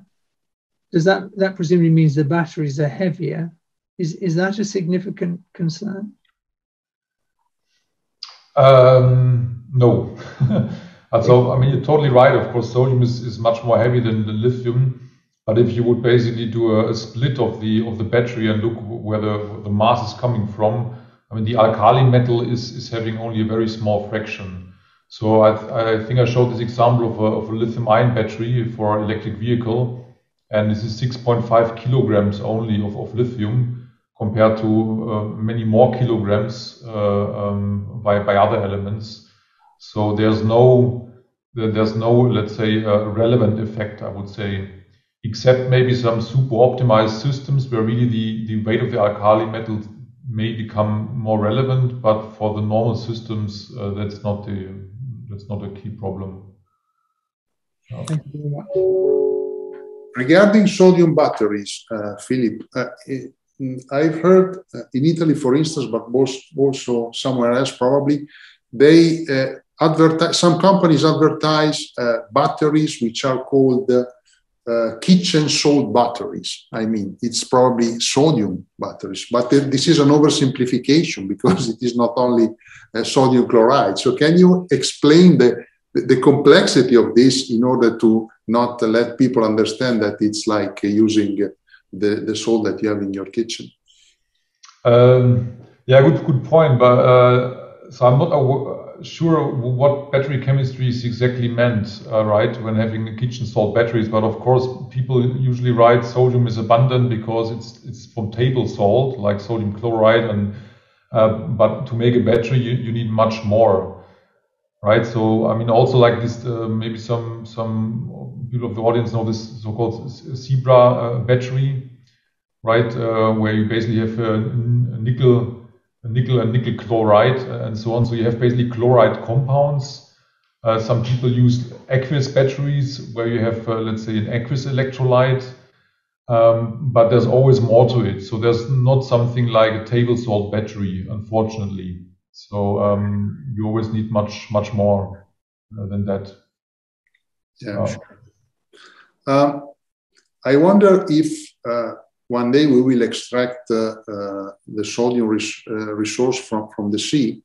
We could make two things in one, two good things in one action, because we would have our resource for the batteries and also fresh water. That would be very important. I wonder if these two industries, desalination and sodium batteries, could work together in maybe in the distant future for this, because both problems are very relevant for our civilization in perspective. Yeah, I mean, so there are ideas to introduce, let's say, electrochemistry into desalination, right? So there are ideas on that. As far as I know, they're not so efficient yet.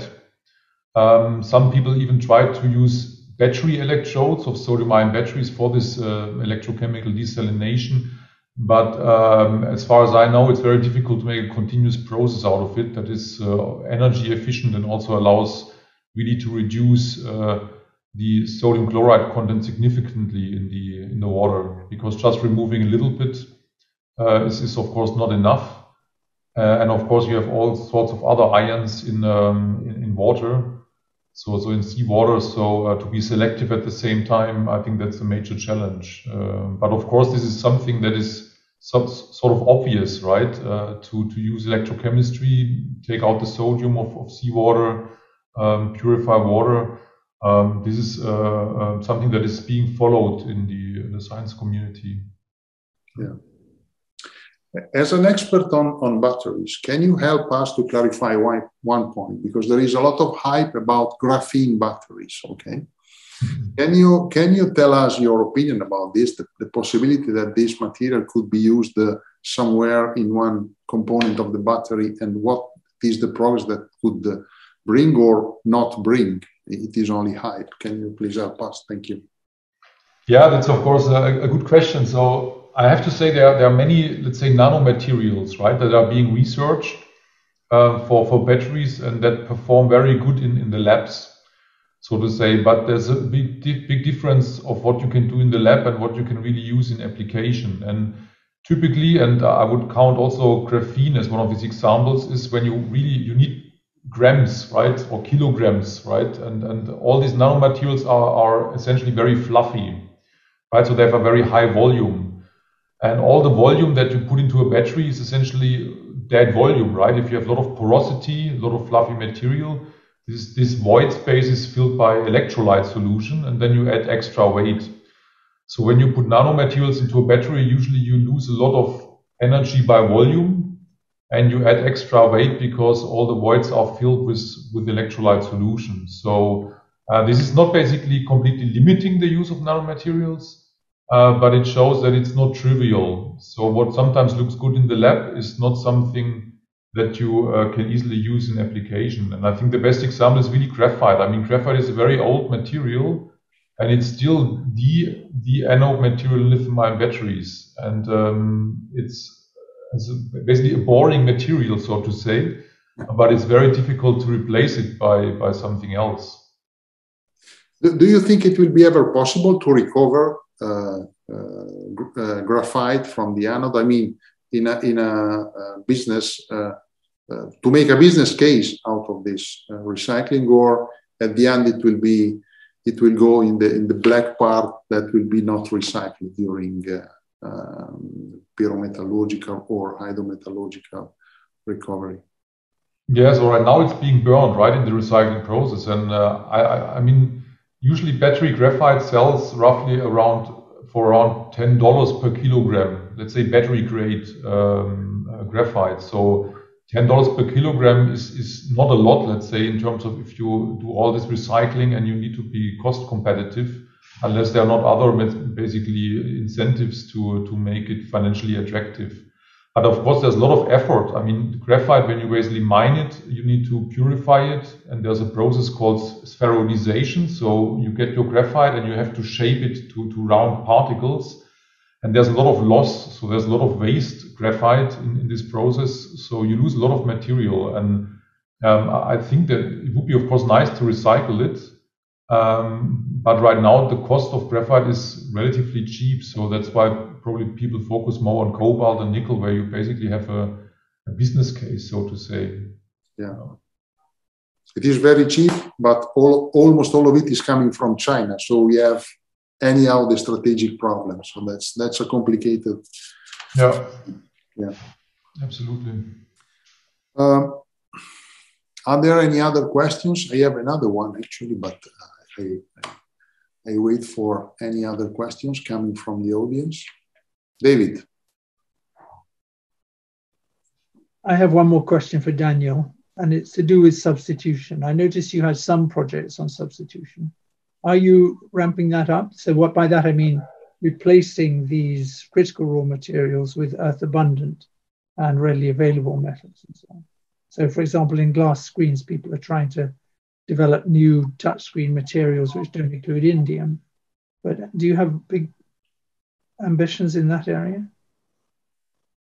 Well, indeed, we have been funding already projects on substitution, and most of the Horizon 2020 projects are still ongoing. So that is something still in the research stage. So I don't think we have any particular uptakes already by the industry, but that is to be checked. But in principle, we are funding substitution projects as well as when it comes both to the battery projects, battery partnership in the Horizon Europe. They are working on substitution as well. And also when it comes to rare earths in permanent magnets, that is something coming from the European Raw Materials Alliance action plan. So we will be looking at that, and of course substitution is one of the ways of securing the raw material supply, and that is both highlighted in our critical raw materials action plan, but also last week a point made by the European Parliament that we need to also focus a lot of substitution. So that is indeed one of our options to use, and we are looking at it as well. Thank you. I have a question for Paul Anderson, but he's not here. So I ask to the audience if anyone can help me to understand. There was any progress in the last years about the disassembling of batteries? I mean, are we getting smarter in making batteries which can be more easily disassembled and then recycled? Or in this area, we are not making progress and still we are poised to have problems in the recycling?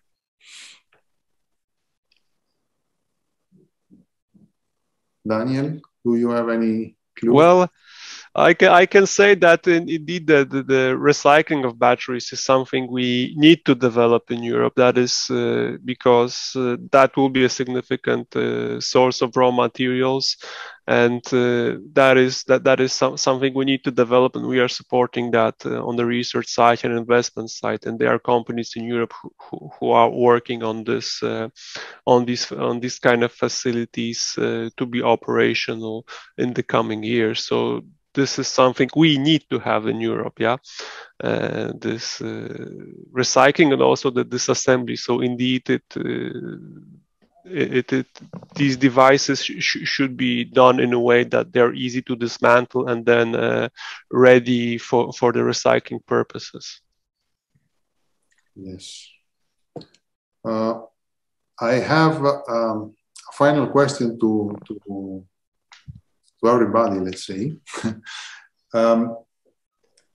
We have discussed about availability of lithium and other raw materials as well today. And after all, after this discussion, I'm not extremely concerned about the availability of lithium. So we have to be very careful. We have to implement the circular economy. That's clear. Everyone agrees on that. My question is, since we have to expand the production of batteries in very big numbers, we have seen several diagrams today. Let's say we expect that the battery production will need to be increased by 20 times in maybe 10, 20 years, which is a huge amount. So my question and my concern is, will be the industry at the world level be able to scale up so fast to be able to catch up to this increase which is needed? Because this is what concerns me. Because if I go to a company and say, you have to expand your production by 20 times in 10 years, I mean, they are shocked, you know, it's not easy. So how can we manage this acceleration that we need? So this is a question that I ask to everyone who wants to give his own advice. Thank you.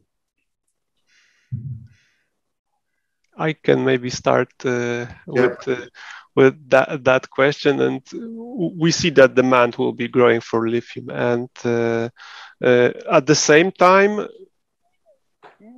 we see there's a huge interest and actually on developing projects in the lithium sector and the extraction. So we see different project proposals coming, and we see junior companies or more developed companies thinking about these projects. So this is something which is in the pipeline, and these companies need, of course, build a business case, build a business plan, perform all the environmental analysis and obtain the permits. So that is a long process. And we see different projects on a different stage moving to that direction. We see also different companies already signing memorandum of understanding of supply of lithium. So different automotive producers and some lithium projects are already signing some documents promising that they will provide that supply. So we see that is growing. And we are, for example, supporting this through the European Battery Alliance, which has a tool of supporting these kind of lithium projects, but also through the European raw materials. That's financial and technical support is possible, and also with building up the business case. Yes. Philipp, do you have any comment on this? Yeah, you raised a very good point, and this is being discussed because it's really, I mean, you mentioned this really rapidly growing market, and at the same time, we have to ensure that the recycling is also being built up. And I mean, a normal, let's say, car manufacturing site produces several thousand cars per week, right? This means at some point, several thousands of battery packs are returning.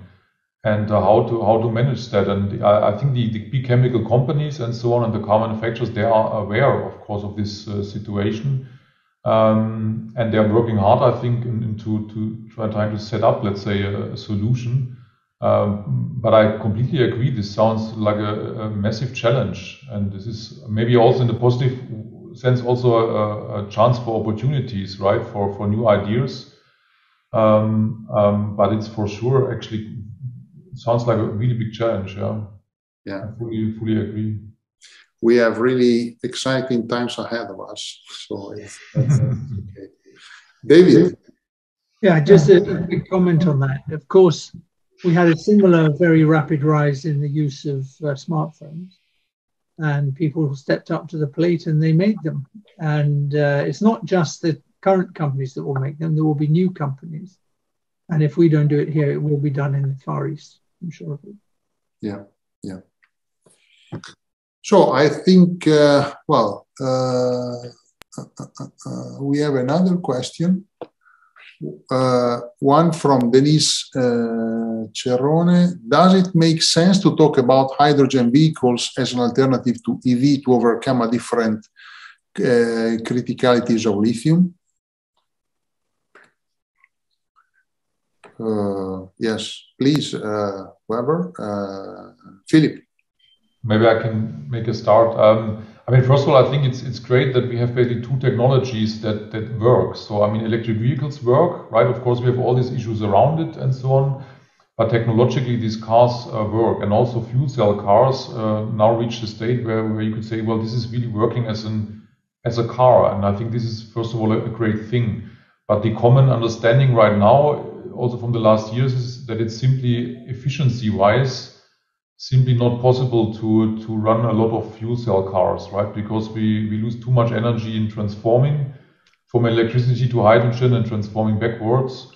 And that's, I think, probably not the right path at the moment. What is maybe happening in 10, 20 years, I think nobody knows. And that's why I think it's great to have this technology available. But I think right now the battery electric vehicle is simply is ahead of fuel cells.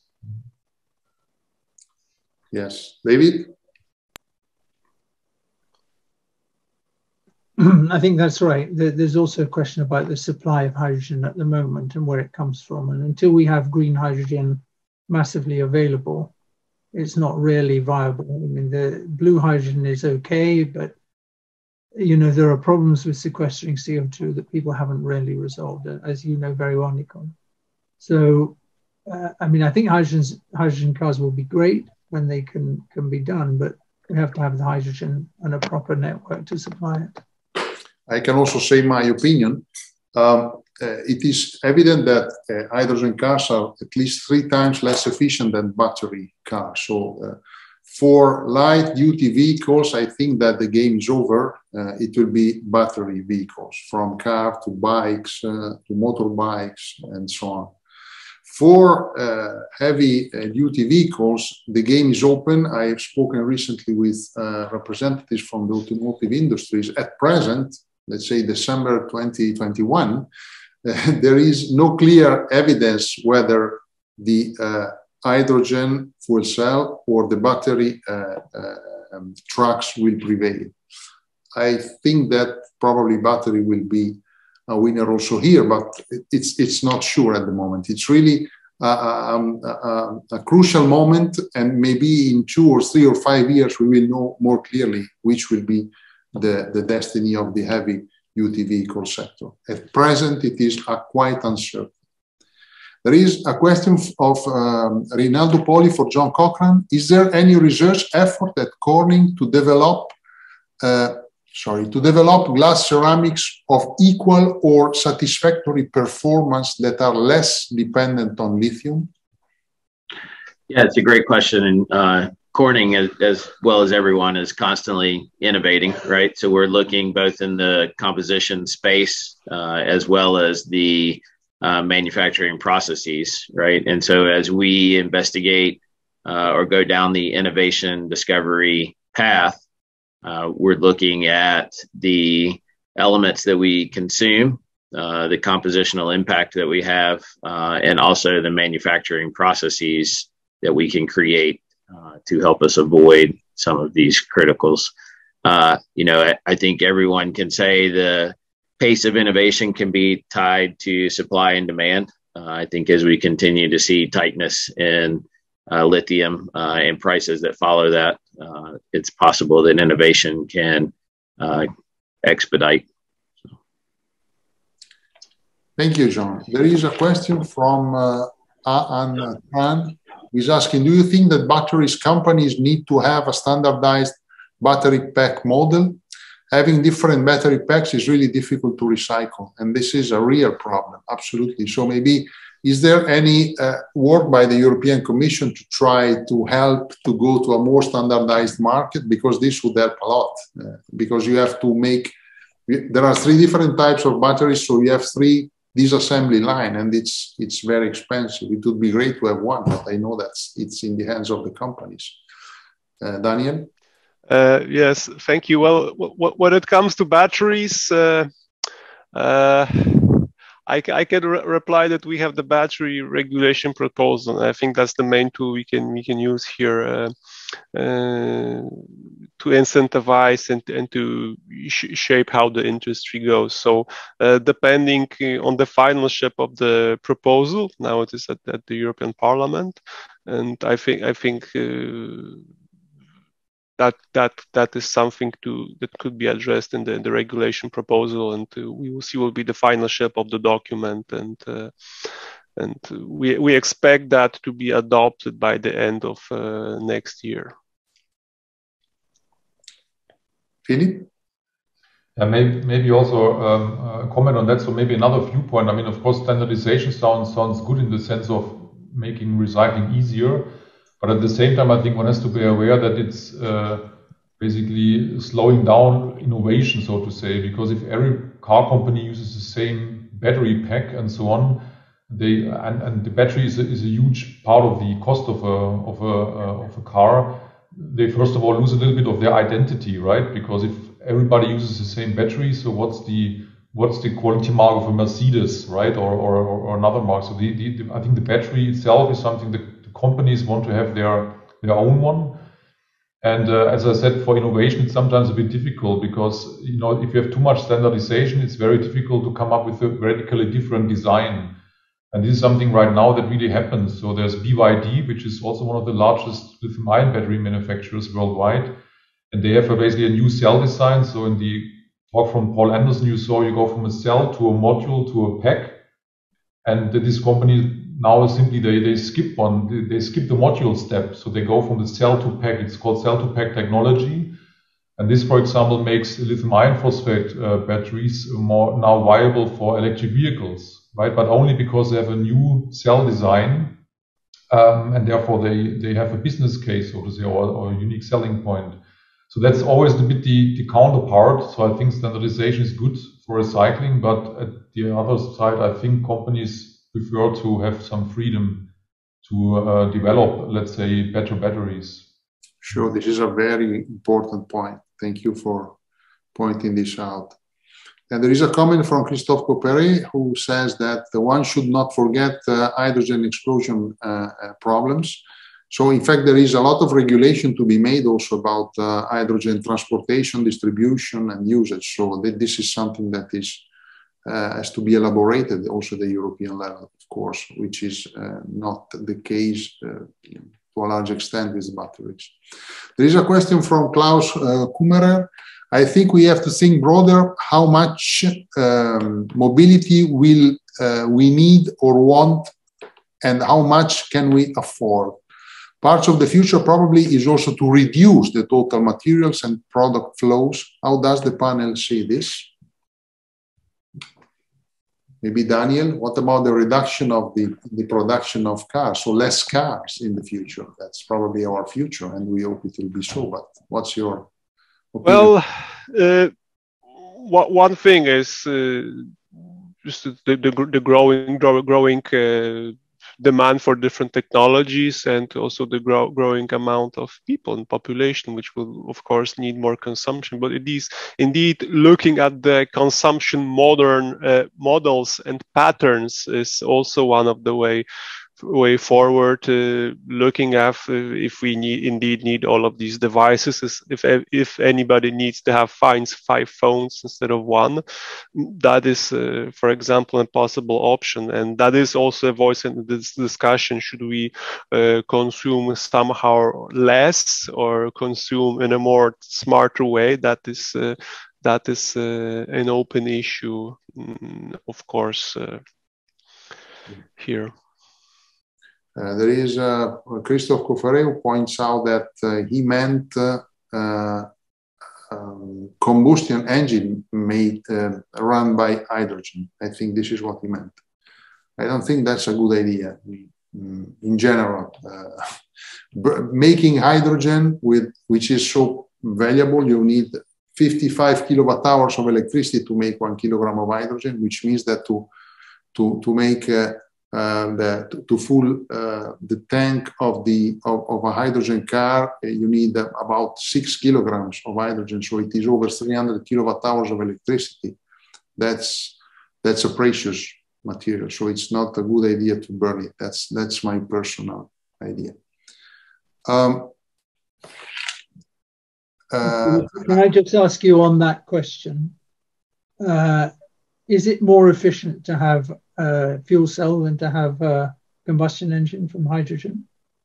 I think it is more efficient to have fuel cell because at the end you have an electric engine, so that works much better.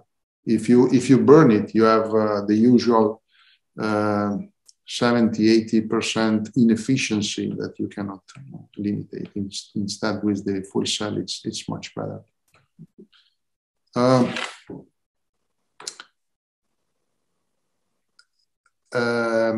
As a great amount, a question from Giuseppe Musumara, as a great amount of lithium is needed by automobile batteries, a possibility would be to reduce consumption by a policy aimed at increasing drastically public transportation as compared to private cars, although not appreciated by car industry, which should focus on. I think that my personal view is that this is true for metropolitan areas, absolutely. I mean, our cities must be less full of cars and more full of bus, trains, metros, and so on. But there are millions of people living in rural areas, and in that case, it's more complicated. So I think we will never get rid of private transportation, of course.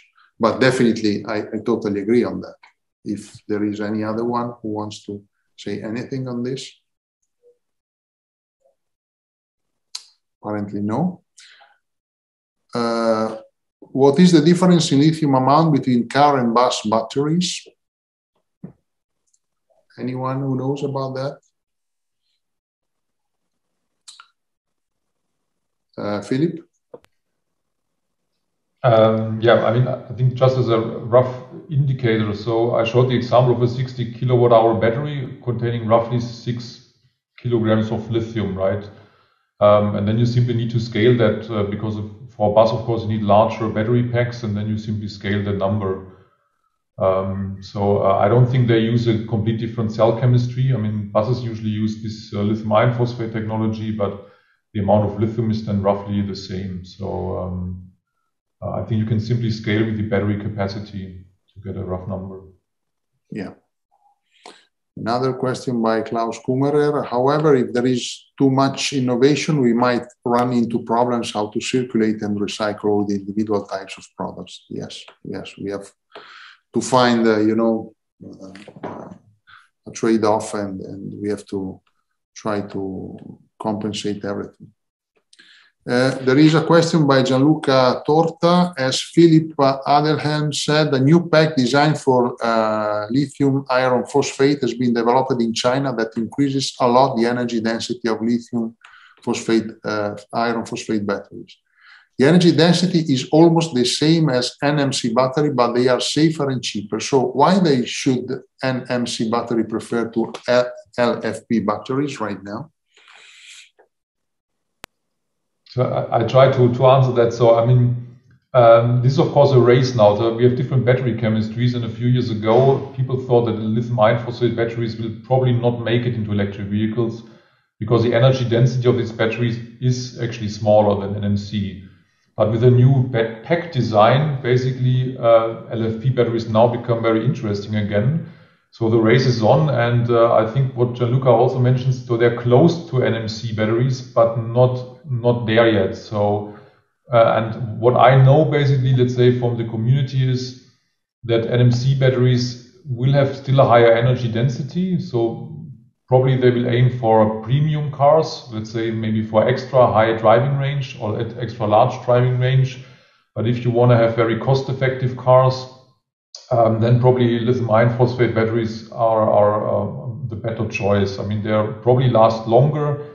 I don't know whether they can be more easily recycled. This is something I don't know.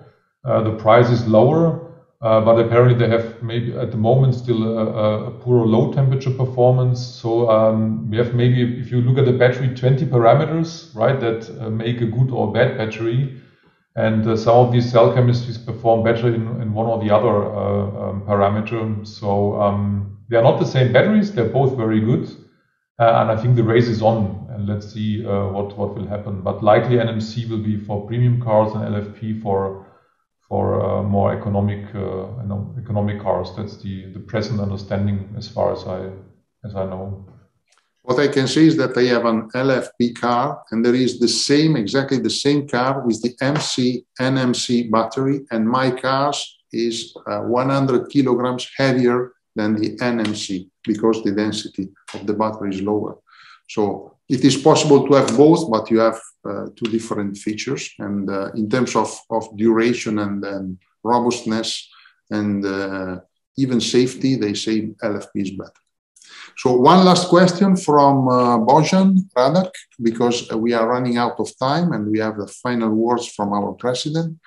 There are fuel cells that run on hydrogen from alcohol. Yes, indeed, that's true, but then you have to make the alcohol. So that's a problem. And it's not easy to make alcohol that you should make possibly from bio-based feedstocks, because otherwise you go back to the fossil fuels. So that's not easy. I don't know if anyone else want to comment on that. David? Well, it is generally still a carbon-based fuel, so the carbon dioxide's got to go somewhere.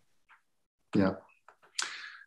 Okay, so I thank very much the speakers of this afternoon for the extensive discussion. And I want to thank everyone. Let me remind the name of the people that participated to our discussion today. Simona Bonafè from the European Parliament, David Cole-Hamilton, Fernando Rocha, Cristina Edstrom, Luigi Lannuzza, Catherine Sanderson, Philipp Adelhelm, Paul Anderson, John Cochran, and Daniel Cios. I want to thank you very much. It was a great day, and we will be glad to distribute this. The video will be available on YouTube on our channel of the European Chemical Society. And so there will be more people looking at it besides the 100 or 200 people that watched live today. And we give you an appointment for next spring. We have not yet fixed the date, but we will have another webinar on nitrogen and phosphorus. So we will move from, let's say, cars and renewable electricities and technologies, glass and so on, to food, basically. And that's another key issue for our future. So I stop here, and I thank very much also the Secretariat in Brussels with Nineta, with Laura and Anna. Without their work, we wouldn't be here, of course. And I leave now the stage back to our president, Floris Rutjes, for a final address. And I say you goodbye. Thank you for listening. Please. Yeah, thank you very much, Nicola. There's not so much time left. That means that I shouldn't make it too long, which I won't.